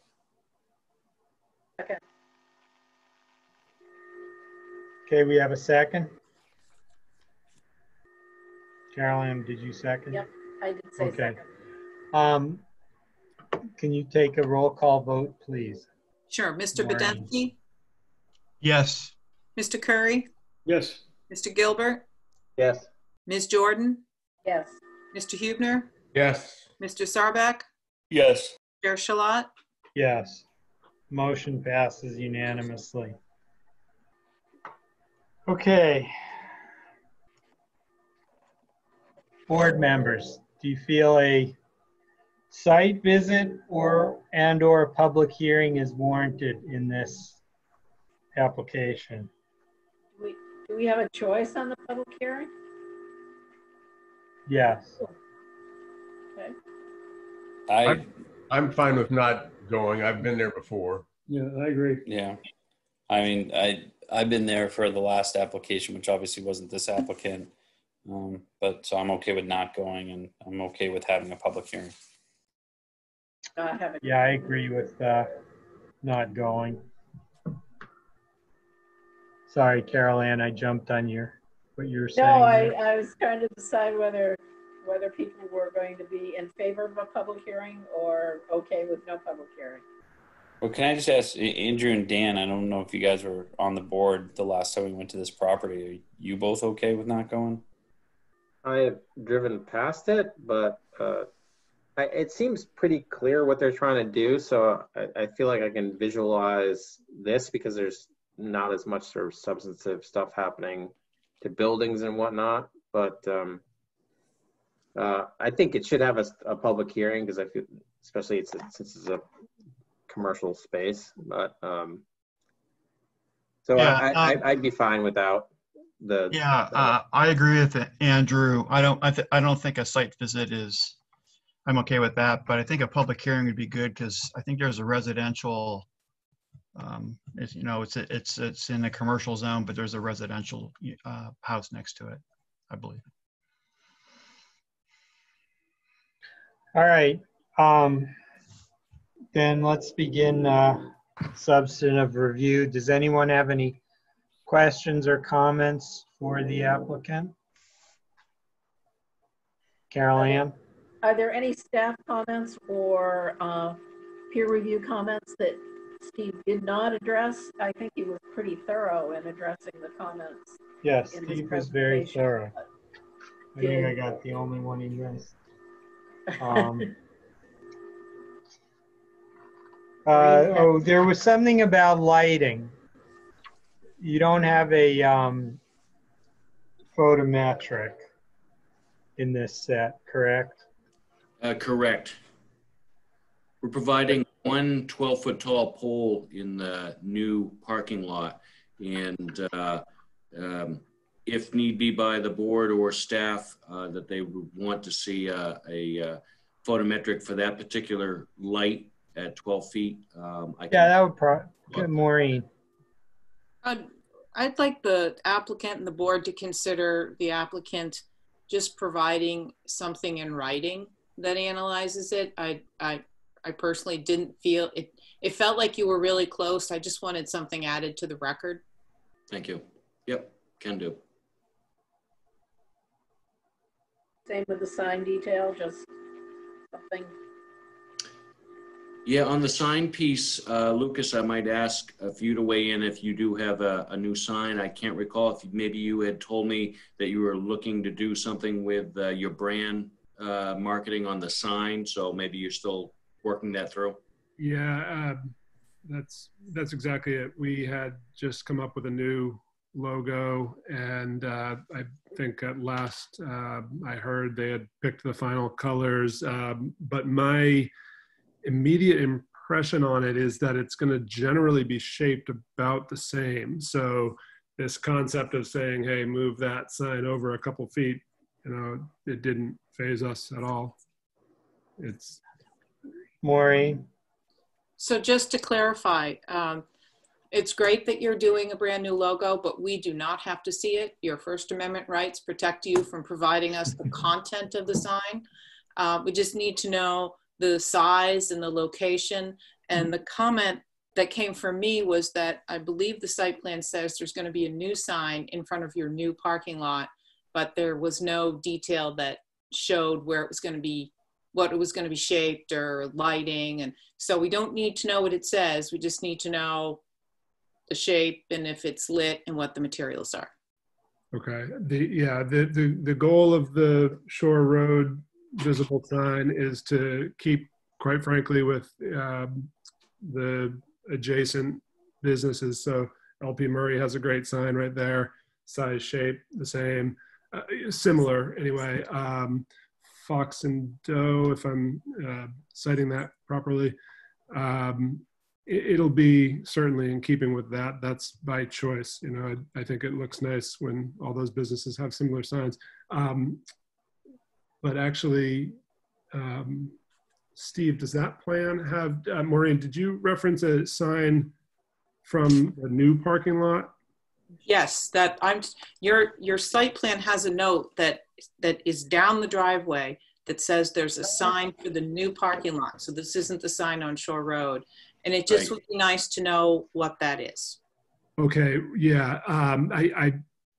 Sorry, now that I know exactly what you're asking, and I'm sorry I don't have that for you right now, but in terms of concept, I believe what we were thinking there can best be compared to the previous applicant. Dr. Zev has a sign on 77. There's a walkway off 77 that heads towards that building. And I believe we were envisioning something similar, just something small, kind of indicating after you've turned onto the access road and found yourself in the parking lot that yes, indeed, you're at the right place to park. That's unfortunately all I can say in terms of concept. I certainly understand the request for something more specific, and I'll get on that. Will they be lighted signs or lit signs or whatever? I would prefer to have it lit.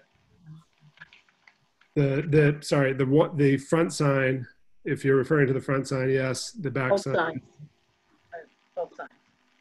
not in the back sign. Not the front So sign. you'll indicate that on your site plan. We'll correct that. Okay. All right, anything else? Maureen? Sorry. I'd heard, I think in speaking with one of your consultants, that there's some timing issues on when you want to do certain parts of your site plan. And I'm just suggesting that you may want to think that through and maybe make something a phase 2 and something a phase 1, because then you can break up your performance guarantee. So that's one bit. If you want to get everything approved as a phased plan, like that building B might be its own phase. The other thing, I just want to make sure there's no confusion, because you just sealed your parking lot. They look fabulous, and it's all lined with what the original site plan approval was. And those parking space lines now conflict with the proposed ramp. So maybe for next month, you could just work out that conflict. Certainly, and I think the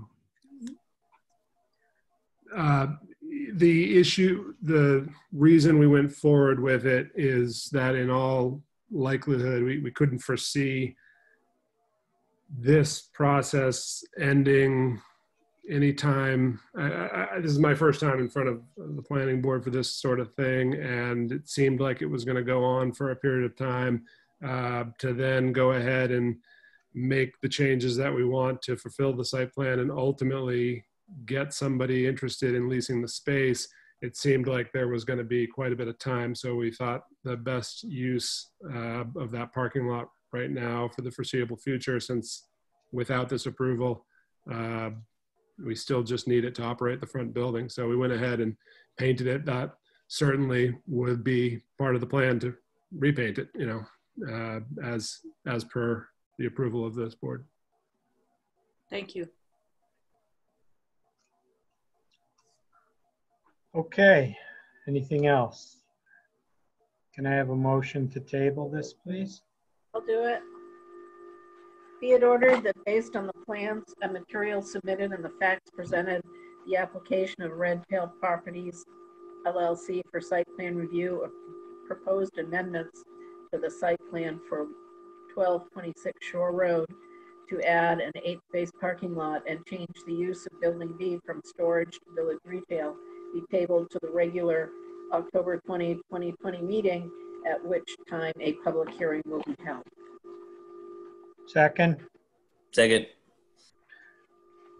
Maureen, roll call, please. Certainly. Mr. Budensky. Yes. Mr. Curry. Yes. Mr. Gilbert. Yes. Ms. Jordan. Yes. Mr. Hubner. Yes. Mr. Sarbeck. Yes. Chair Shalat. Yes. Motion passes unanimously. Thank you, gentlemen. Thank you. Thank you. Okay. Oh, Steve, are you going to send hosting duties back to me? Oh, yes. Oh, yeah. Or are you going to stay, Steve? Okay, board members, it's 9 o'clock. We have 2 items left. How do I do that here, Maureen? Just go to participants and Yep. you find my name. And then on the right-hand side, it'll say more, and you make me the host.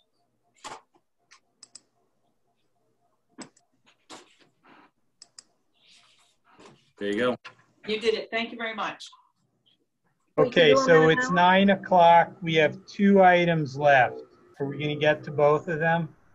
You don't have to focus, right? Okay. Have some coffee.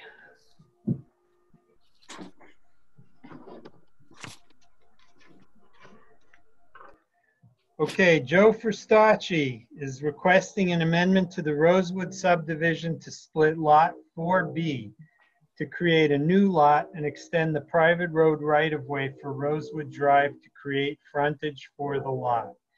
The application will be reviewed for compliance with section 1625, amendments to previously approved subdivision.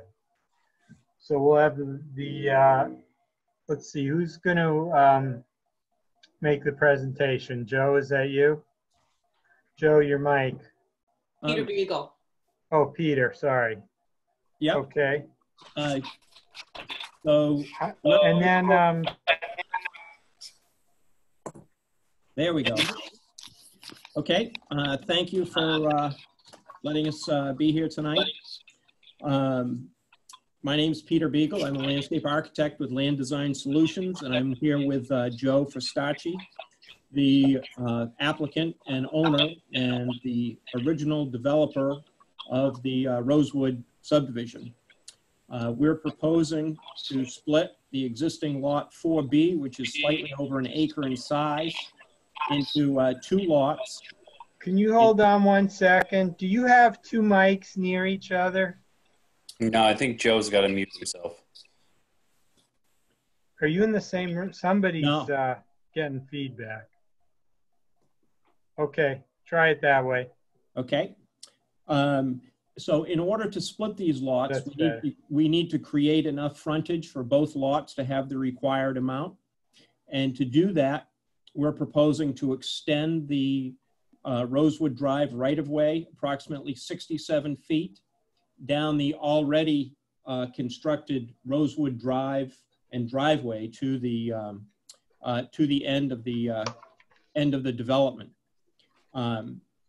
We've in our sketch plan, the workshop, we talked about requesting 3 different waivers: a right-of-way width waiver, which was taking the width, the last 105 feet of Rosewood Drive from 50 feet to 45 feet. We asked about a road not centered waiver because the existing road is not centered, and we're actually we're moving it over slightly, so we're making it better, but we're already starting out with a uncentered road that we really can't do anything about. So we're requesting that waiver. We requested a waiver from the traffic study, thinking we have the addition of just the one house at the end of the dead-end road, and thinking that didn't warrant, didn't hit the threshold where we would need a traffic study. The one waiver that was mentioned by the Steve Harding, the town peer review engineer, was a stormwater report and calculations. And we didn't say we were asking for a waiver from that. So we would like to do that and ask for a waiver from that based on the fact that the road is already constructed. We're not changing any drainage patterns. And we're actually, by cleaning up the edge of the road and the slight changes we are making, we're reducing the impervious area by 424 square feet. So we're not changing anything, and we're actually making the existing situation slightly better. And I don't know if we should be looking at a plan while we go through this, Maureen. I don't know if that would be helpful. Peter, do you want to be the host and put your plan up? Yeah, I think that would be good. So unless, Joe, you have any objection, I'm going to do that.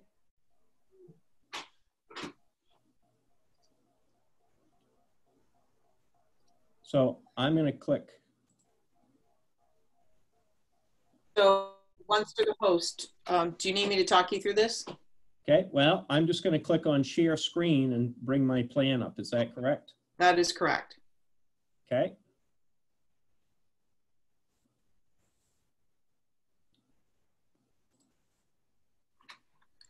Okay, and so this color-coded plan. I'm just seeing a Wait, we're just files. You've got to open the plan up, Peter. So it's open on my screen. You have to share each window individually. Okay. So go down to the bottom of the screen and find that share green button and click on that. All right, let me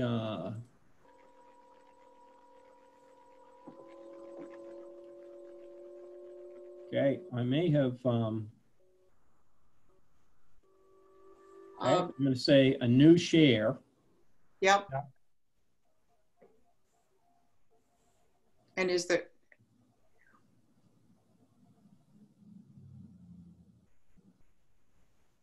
So every time when I open a plan, so you can see a plan now, is that right?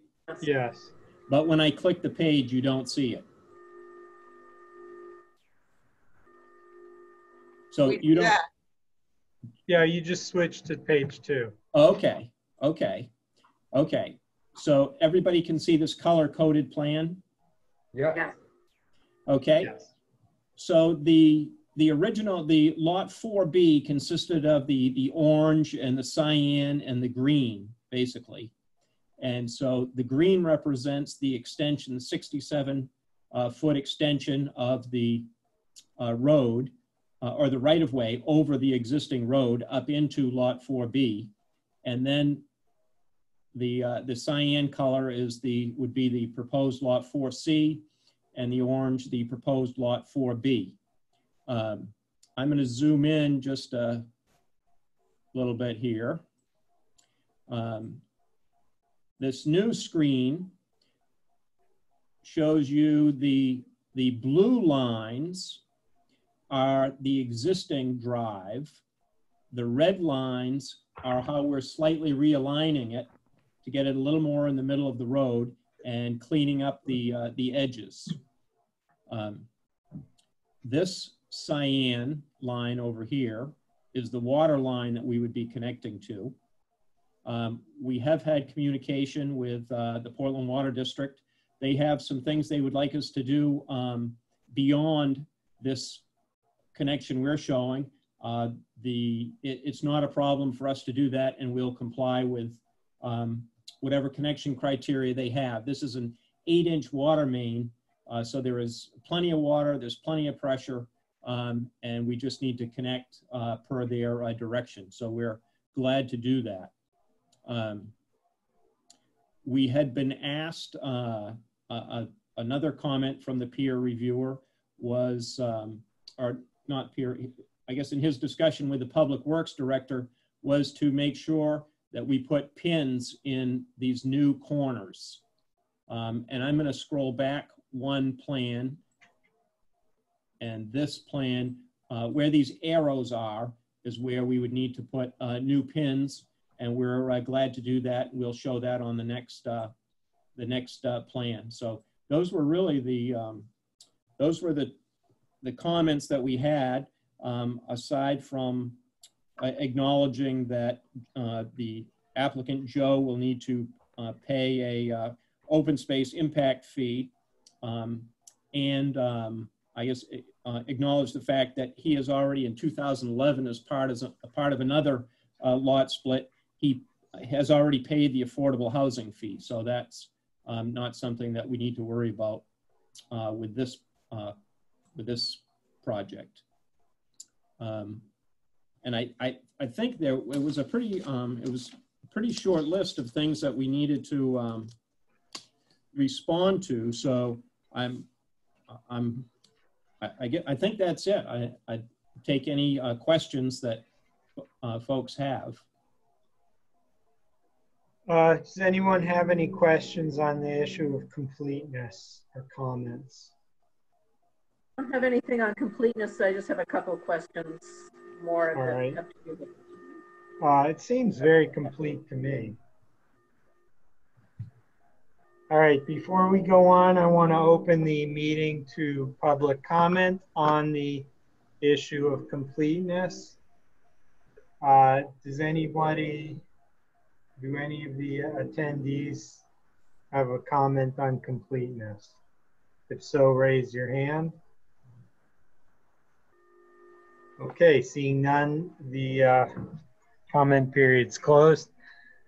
Yeah, I only have questions that would be germane to after completeness is determined. So if no one has any further questions, I'd like a motion. Just, Joe, one question. Yes. Is there some provision in this plan for fire engine turnaround, hammerhead or something? I'm not seeing. Yes, there's an existing hammerhead right here, and that would remain. We are not doing anything with that. And Joe actually had a discussion with the fire department, and they said they have no worries about. Thank you. Ready for a motion? I am. Be it ordered that based on the plans and materials submitted and the facts presented, the application of Joe Cristacci for an amendment to the Rosewood subdivision to split Lot 4B to create a new lot and extend the private road right-of-way for Rosewood Drive to create frontage for the lot be deemed complete. Do I have a second? A second. Great. Please take a roll call vote. Maureen? Mr. Budensky, Yes. Mr. Curry, Yes. Mr. Gilbert, Yes. Ms. Jordan, Yes. Mr. Hubner, Yes. Mr. Sarbeck, Yes. Chair Shalat. Yes. Motion passes. Okay, any questions on of substantive nature? Carol Ann? Pretty basic, and it's just a matter of understanding what I'm looking at. Am I correct that there's a substantial buffer between the two lots that is outside the building envelope for lot 4C? That is wooded vegetation. And I'm moving my little cursor. Yeah, that's what I thought, but I just want to make sure. Yes. And I guess I would add right now, Joe, the applicant, actually owns this house and owns this house. So we're actually not surprising any, we don't have a butter that's surprised with what we're doing. Great, thank you. Peter, on the comments from Sebago, comment number 3, the applicant is essentially lengthening the roadway and removing an existing portion of the road. I read that about 5 times and I still couldn't get what he was talking about. Is that, can you make sense of that? I believe what he was thinking was that we have drawn the new property line, the end of the road right-of-way line right here. And I believe that he was suggesting if we could move that a little bit farther this way, that we could eliminate this sliver down here. But it actually puts us too far up into this lot with our setback line. Okay. So,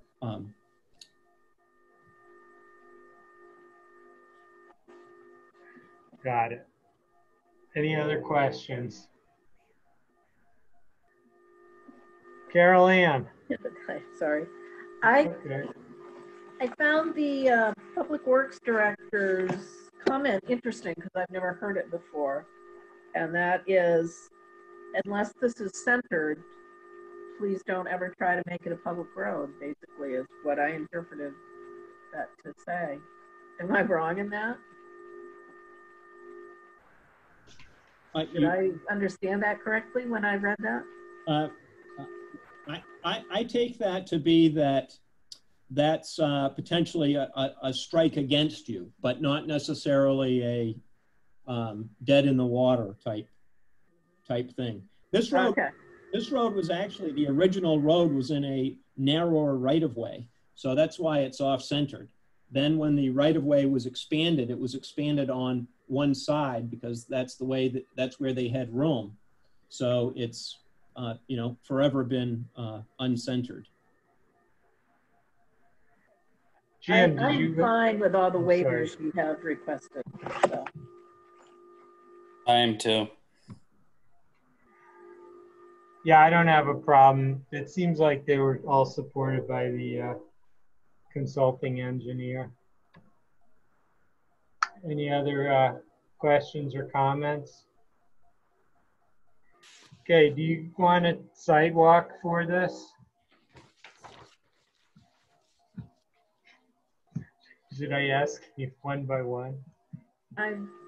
Who wants I a could go either sidewalk? way. Personally, don't need a sidewalk, but I don't need one. I'm fine without one. I think this is pretty straightforward and well presented. So Yeah, I'm not inclined to need one. I agree with the And I majority. agree also. Okay, so it's unanimous. So if there's no further questions, let's get a motion to table till the next meeting. I have one.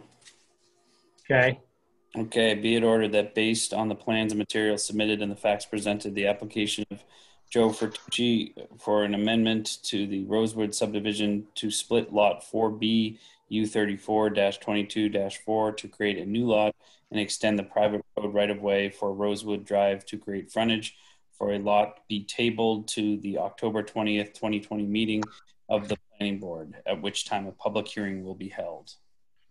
Second. great. Maureen? Mr. Budensky, Yes. Mr. Curry, Yes. Mr. Gilbert, Yes. Ms. Jordan, yes, Mr. Hubner, Yes. Mr. Sarbeck, Yes. Chair Shalat. Yes. Motion passes. Thank you. I appreciate the clarity of this application. Peter, I need you to make me host again. Yeah. You just go up to my name under participants and over on the far right where it says more, you can make me host again. Yep, I think I got it. You did. Thank you very much. Thank you, everybody. Thank you. thank you. All right, next item. The Cape Elizabeth Land Trust is requested a resource protection permit to construct 13 boardwalks and bridges and wetlands located on the Pollock Brook Preserve, located at 498 Spurwink Avenue. The application will be reviewed for compliance with Section 1983 Resource Protection Permit. Okay, we'll begin by having the applicant introduce the project, and we'll then allow public comment on completeness. So go ahead, Philip. Good evening, everyone. Thanks for taking the time. I know it's late, so I'll get right to the points. And Cindy is also here, our executive director. So our hope tonight is to address some of the specific questions that were brought up last week at the Conservation Committee meeting, and then to respond to the memo from the staff. And our hope is to get to a point where we can be deemed complete so we can move forward with a site walk if desired, and with scheduling the public comment for the October meeting. So I will start with sort of what I think the biggest takeaway from the Conservation Committee meeting was, which was a need for additional detail on the bridge design we're proposing. I'm going to share my screen and show that momentarily.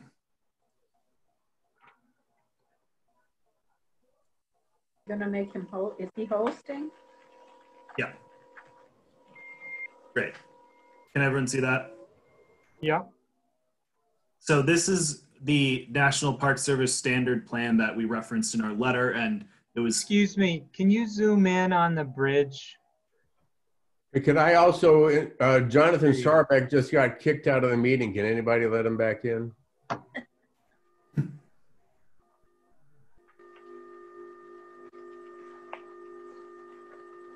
I'll tell him it's a shame he had to find out this way. I wonder if his laptop died.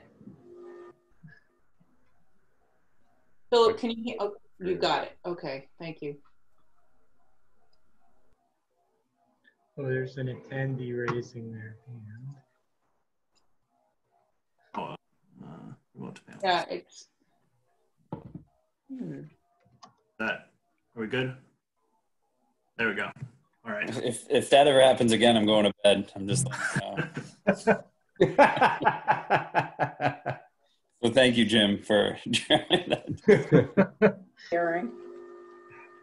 All right. So this is the National Park Service standard plan that we were referencing. The one difference from this plan is that we're not planning to include a railing on our bridge because the bridge will only be a little over a foot clear of the water.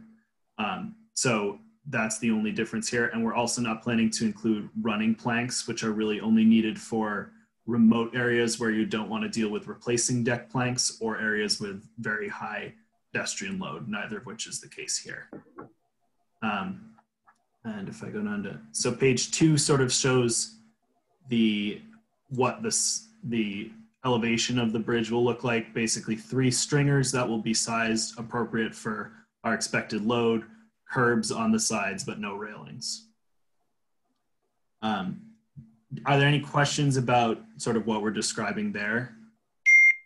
So these span up to, these don't, what do these span up to?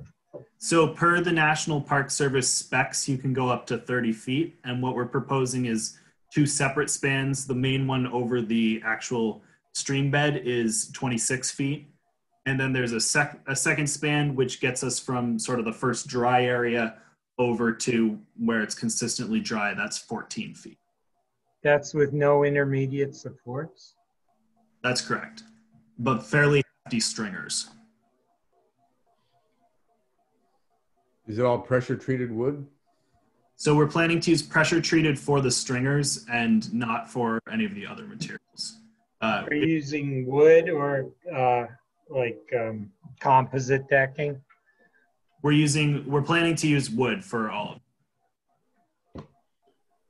And just to follow up on the pressure treated, if we do end up needing an abutment, so supports under the ends of the stringers, we would probably use pressure treated there as well.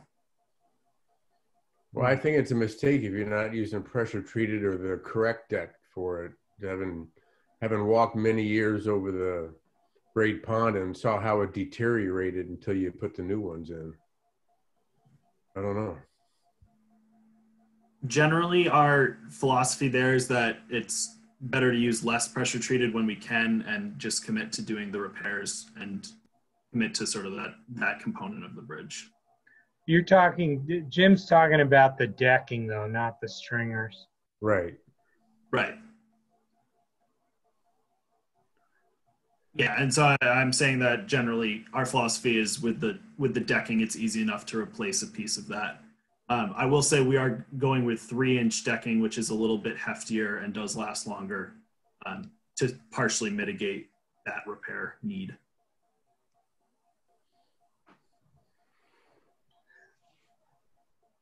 Huh. I'm not sure I agree, but it's you guys are doing it. Well, let's remember we're going for completeness here. So yeah, you're right. Why don't we? Right. Let me just see if is there anybody in the audience there who wants to make a comment. I'm going to open up the meeting to public comment. Seeing none, the meeting is closed to public comment. And does anybody have any thoughts on completeness here? I have a motion for the board. Hold it. Go, Carol Ann. I thought some of the comments from the engineer and were pretty significant, and would like a little bit of information on how you're responding to those, or if you have already responded and updated your plan to show the detail the engineer is asking. You want to go through all the plans? I kind of stopped you in the middle. You have more plans there than that, right? Yeah, so that's all the plans we have for the bridge, but I was prepared to talk about the staff memo as well, which I think is what. Okay. Thank you, Carol Ann. So I think the biggest one is the site plan.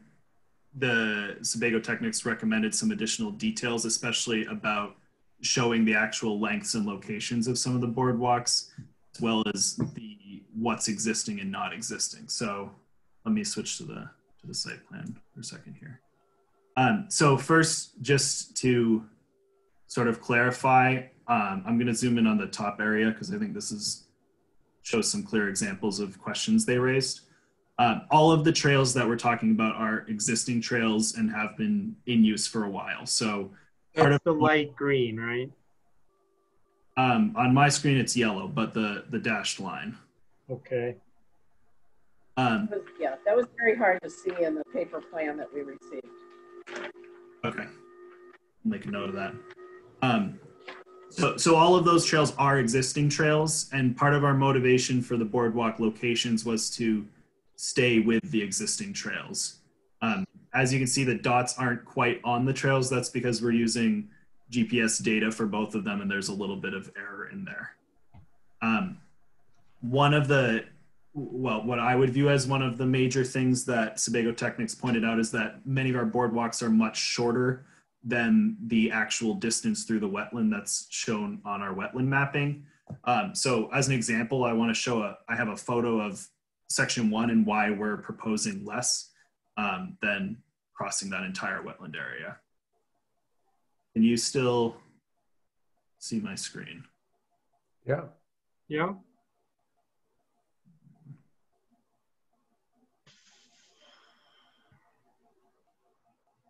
And do you see a photo yet? No. I think you have to go down and hit the, yeah. So this is one of the wet spots that we're talking about. And so it's, you know, it's not like Great Pond or an area like that where we have full on wetland. It's just that it is emergent wetland. And what we're proposing is just to cross a relatively short section where the trail is actually causing problems, and where during the spring it got wet enough that people were starting to leave the trail and things like that. So that's sort of the motivation to minimize the overall amount of boardwalks we're using, even though compared to the formal compared to the wetland mapping we have, it doesn't show us crossing the full wetland. I think those were to us the major comments on the site plan itself. Are there other questions on the site plan?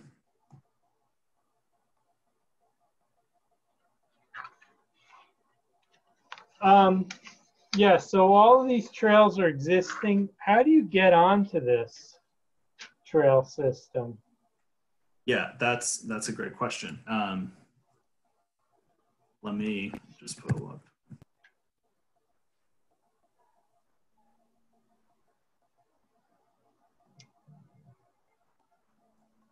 So the parcel we're looking at is directly adjacent to the Gullcrest fields. And some of the trail network, you can almost make it out. It might be hard through Zoom, but connects through these series of old agricultural fields, heads down. The bridge across Pollock Creek is here.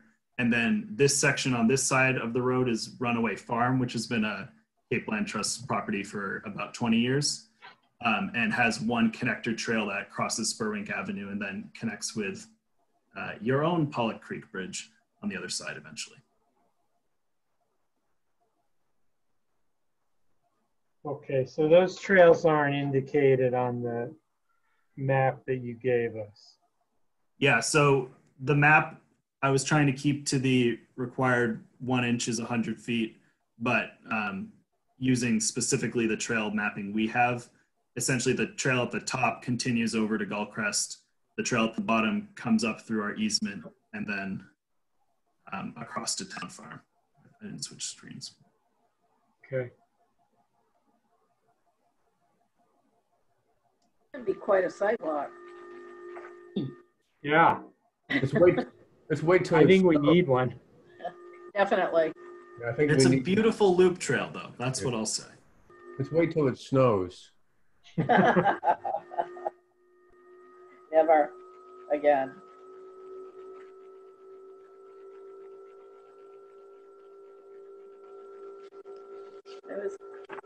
Any other questions on for completeness? No, Joe, this is Dan. I just want to compliment CELT on the putting together that RPP application. I don't know if you guys have gone through it, but it's very thorough. So thank you. You're more than welcome. Yeah, I took a look at this. You're talking about this thing, right? Yeah, Yeah, this amazing document. it is. I'm just wondering what you guys are going to do with the old bridge on page 31.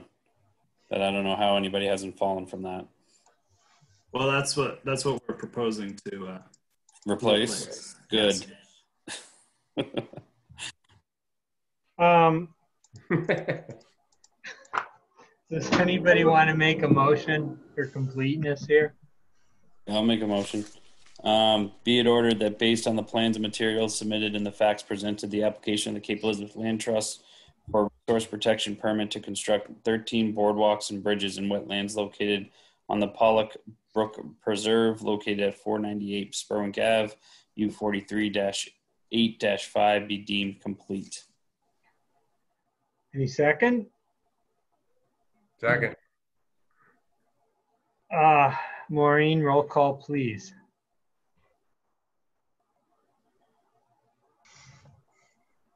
Maureen? Do we kick her off too? She's muted. Sorry. No, it was me. I was muted. It was better that way, wasn't it? Mr. Budensky. Yes. Mr. Curry. Yes. Mr. Gilbert. Mr. Gilbert.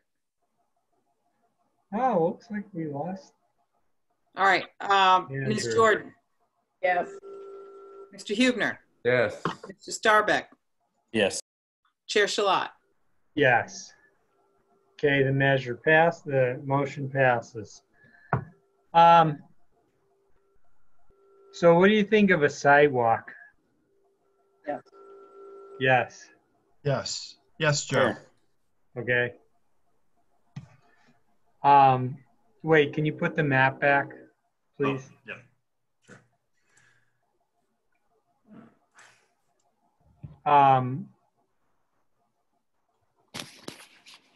Let's have a little discussion and then come back to when we want to do the sidewalk.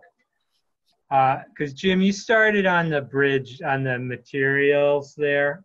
And so one question I had, even in Cape, I see a lot of aluminum bridges, and I know they don't have the same nice natural feeling that wood does, but it seems like they last forever and require no maintenance. Did you guys reject those out of hand, or? We did consider a sort of aluminum boardwalk section similar to what we have in Robinson Woods across the end of the pond. But first, I would say that no maintenance is kind of a myth. They tend to have a lot of issues with the decking, which degrades due to UV periodically. And in general, our thought was if we have to replace the decking one way or another, we might as well replace with natural materials. I think aesthetically, the wooden bridge is preferable, especially since we are just barely within view of the abutting landowner to the upper left. And they've expressed a pretty strong preference for a wooden bridge if at all possible. Then I think last point, it's less expensive and in some ways easier to maintain, because if something does break, we can fix it more easily than having to pull out an entire aluminum span and replace the whole thing. Okay. Those were our biggest considerations. I think the other, just like 26-foot span either way is a little bit tricky. We're definitely beyond sort of the standard sectional dock materials we could be working with. So wooden just felt like a sufficient solution, and our preference for natural materials won out. Okay.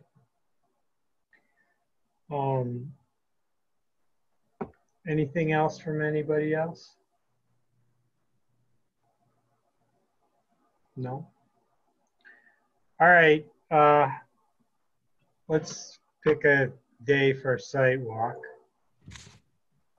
Let's try and get a nice day.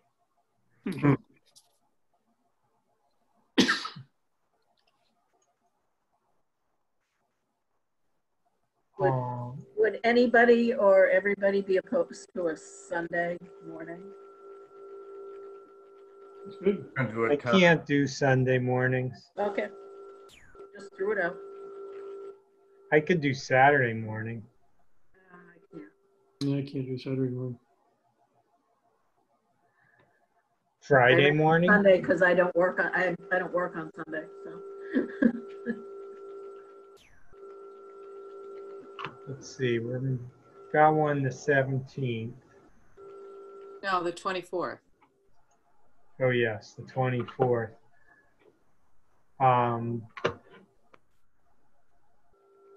Do we Sorry, want to I have do no idea what one you're talking about. My internet went south for a while. I have no idea. You're back. I'm back. We missed you. We're looking for a day for our sidewalk to Pollock Brook Preserve.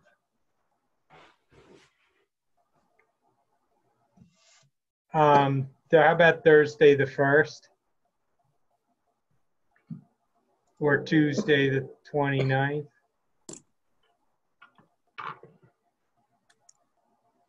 Either of those is fine with me. In the I evening. could do either. Yeah, I can do either. 5:30. Should we say Tuesday the 29th at 5:30? Sure. Yes. That works.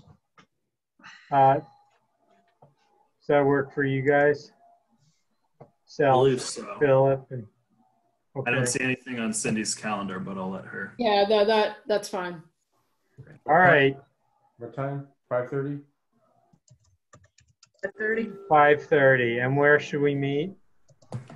I think just because of parking considerations, the easiest is the parking lot right on Spurwink Avenue at Gulfcrest Fields. Okay. Great, we'll be there. The little And one becomes a pond in the winter. Yes. Is that what you mean? Okay. all right, so wear good shoes and we're practicing, we're wearing masks and doing social distancing. Is that the regular Goldcrest parking lot we're talking about? It's the one right on the road. If you can't see Spurwink Ave, you're at the wrong parking lot. Okay, so it's the first one when you turn off Spurwink. Correct. Yeah.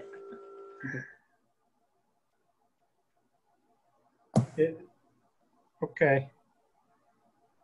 Good, anything else? No? Someone like to make a motion? I will. Be it ordered that based on the plans and materials submitted and the facts presented, the application of the Cape Elizabeth Land Trust for a resource protection permit to construct 13 boardwalks and bridges in wetlands located on the Pollock Brook Preserve, located at 498 Spurwink Ave, U43-8-5, be tabled to the regular October 20th, 2020 meeting of the Planning Board, at which time a public hearing will be held. Second. Do I have a second? Second. Maureen? Mr. Budensky, Yes. Mr. Curry, Yes. Mr. Gilbert, Yes. Ms. Jordan, Yes. Mr. Hubner, Yes. Mr. Sarbeck. Did we lose him? No, Jonathan, Oh, Mike. He's muted. I Micro- thought I unmuted, sorry. Yes. And Chair Shalat. Yes. Okay, the motion passes. Thank you both. We will see you, Maureen. Yeah, I need hosting duties back. Oh, Yep. Thank you all as well. Thank you very much.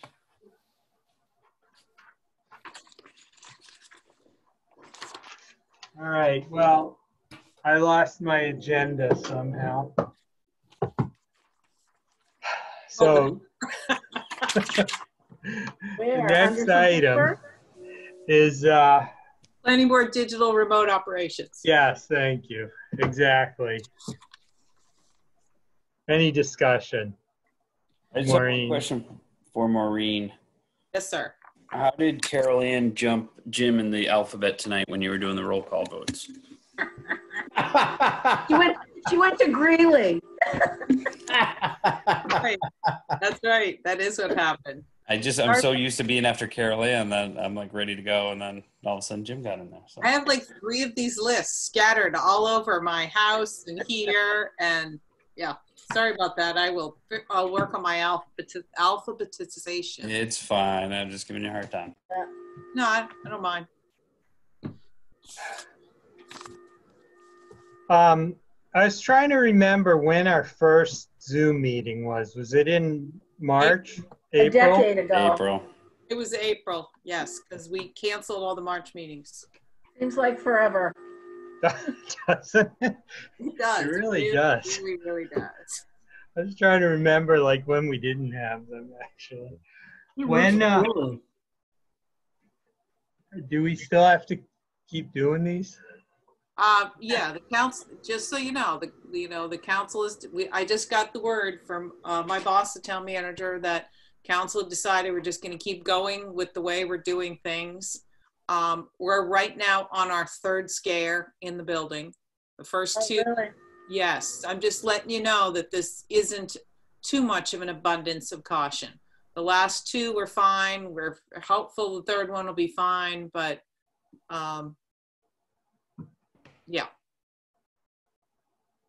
Yeah, the fall's going to bring a lot of fun. We've already had 2 at our daycare, so, you know. I can't wait for the election. Yeah. Now, I do meet people in the parking lot if you're just missing, you know. You want some social interaction? What's the status with, now that they've done the town, the open space there, sorry. Village Green. Village Green. Yeah. What about the building? Are they actually going to start building? I thought they were planning on that. The permit has been issued. The applicant is getting ready to build. There's just a few minor things to clean up with the performance guarantee, but my understanding is everything is falling into place. Okay, I was just curious because I driven by there recently. Well, I don't know if you heard, but we had 3 residents of the town very, very generously donate money to upgrade the flagpole. One of the residents is a member of this illustrious board. So which of the 3 arms did you donate, Jim? One with the Marine flag on it. I got the first 5 feet, I think. No, the first 10 feet. Well, that's very generous of you. It looks really nice. It's very nautically themed. Yeah. And I have the flags all purchased. They're right behind me. Yep. Really? So, you know, the generous donators have said they want to be there for the raising of the flags. So we're hoping that we'll do that once the park has been officially accepted by the town council. There's a couple of minor things that we do want to have done before we take ownership, but everything's on track. Oh, Will there be some sort of ceremony when we take ownership? I would think it would be really nice if we could have a flag raising as part of the ownership. We just have to see when that's all going to happen, fall into place, and you know. But we have had some talk about maybe doing something, you know, half an hour before council meeting. So once I know, I will publicize it. Does one of the flags have Joe's face on it since he was the chair of the planning board and it all passed, I hope? You know, that's an interesting idea.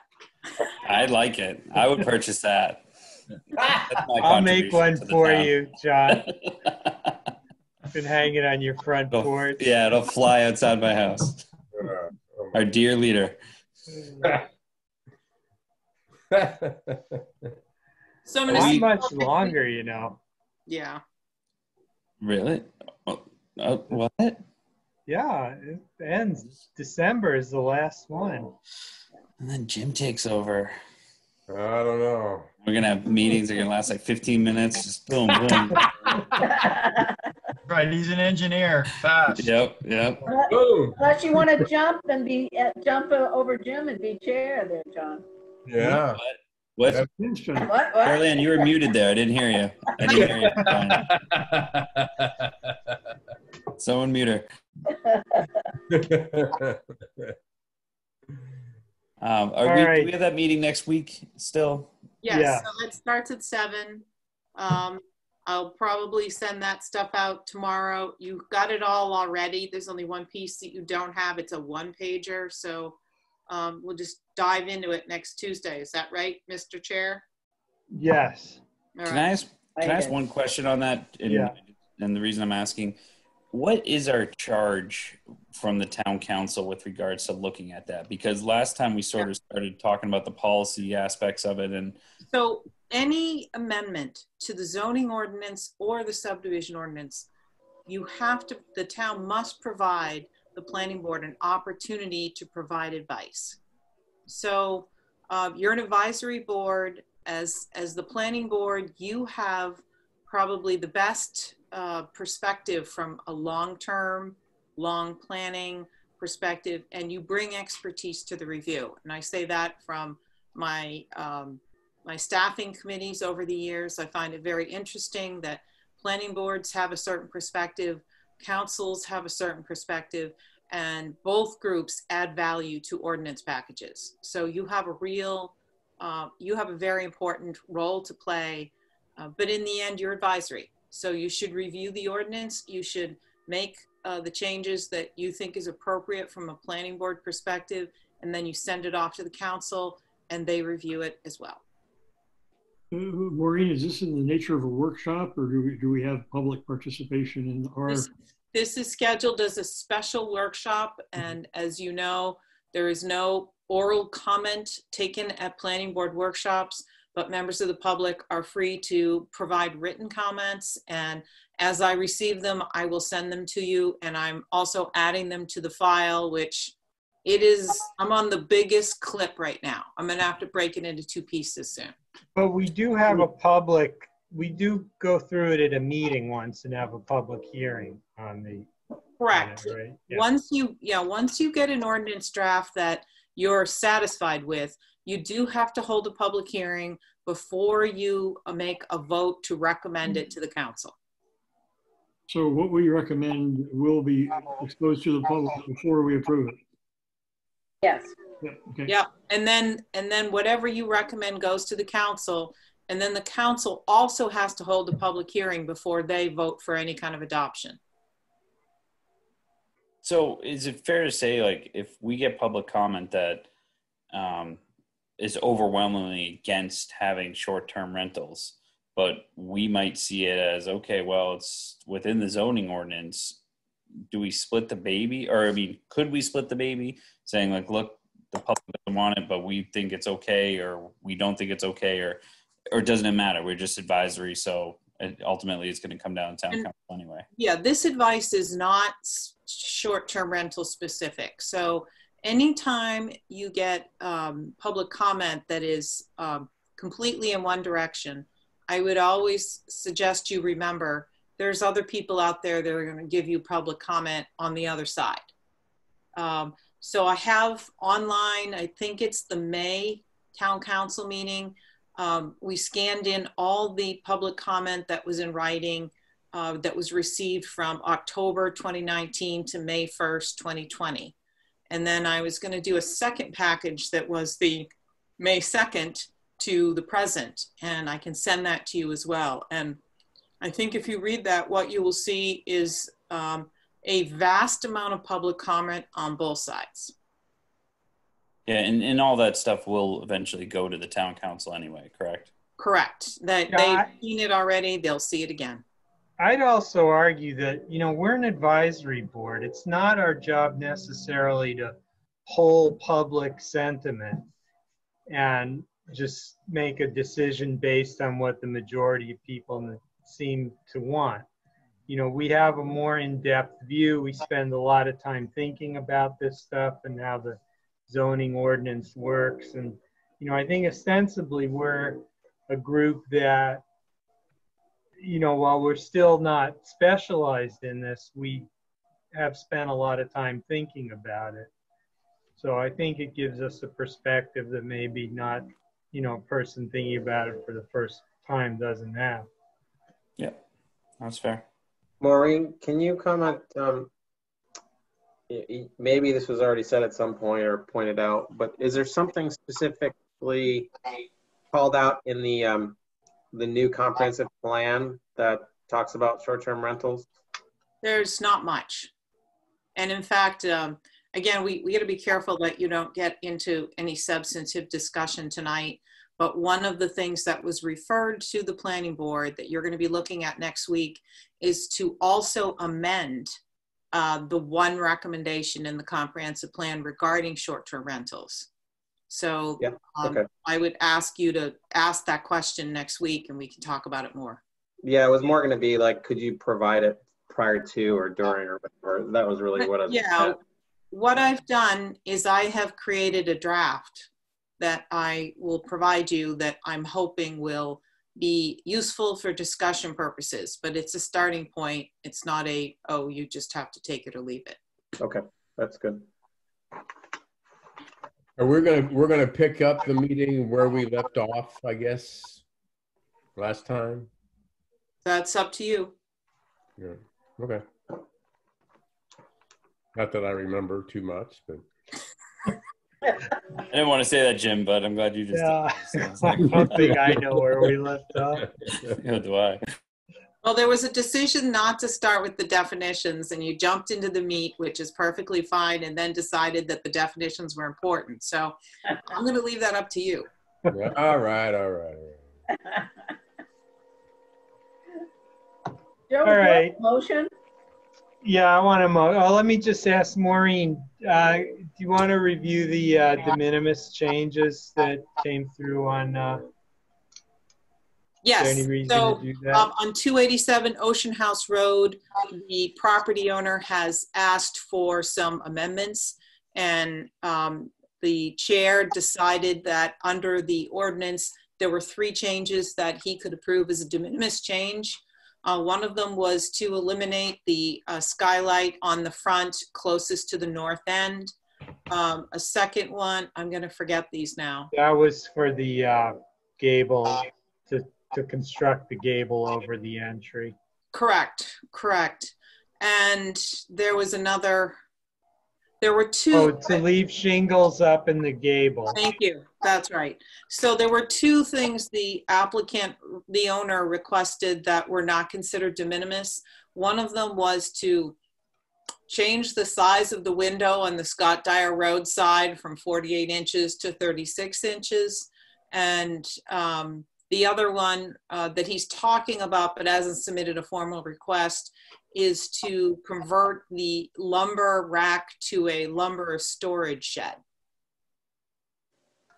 So the applicant's been advised to prepare to go back to a workshop to go over these changes.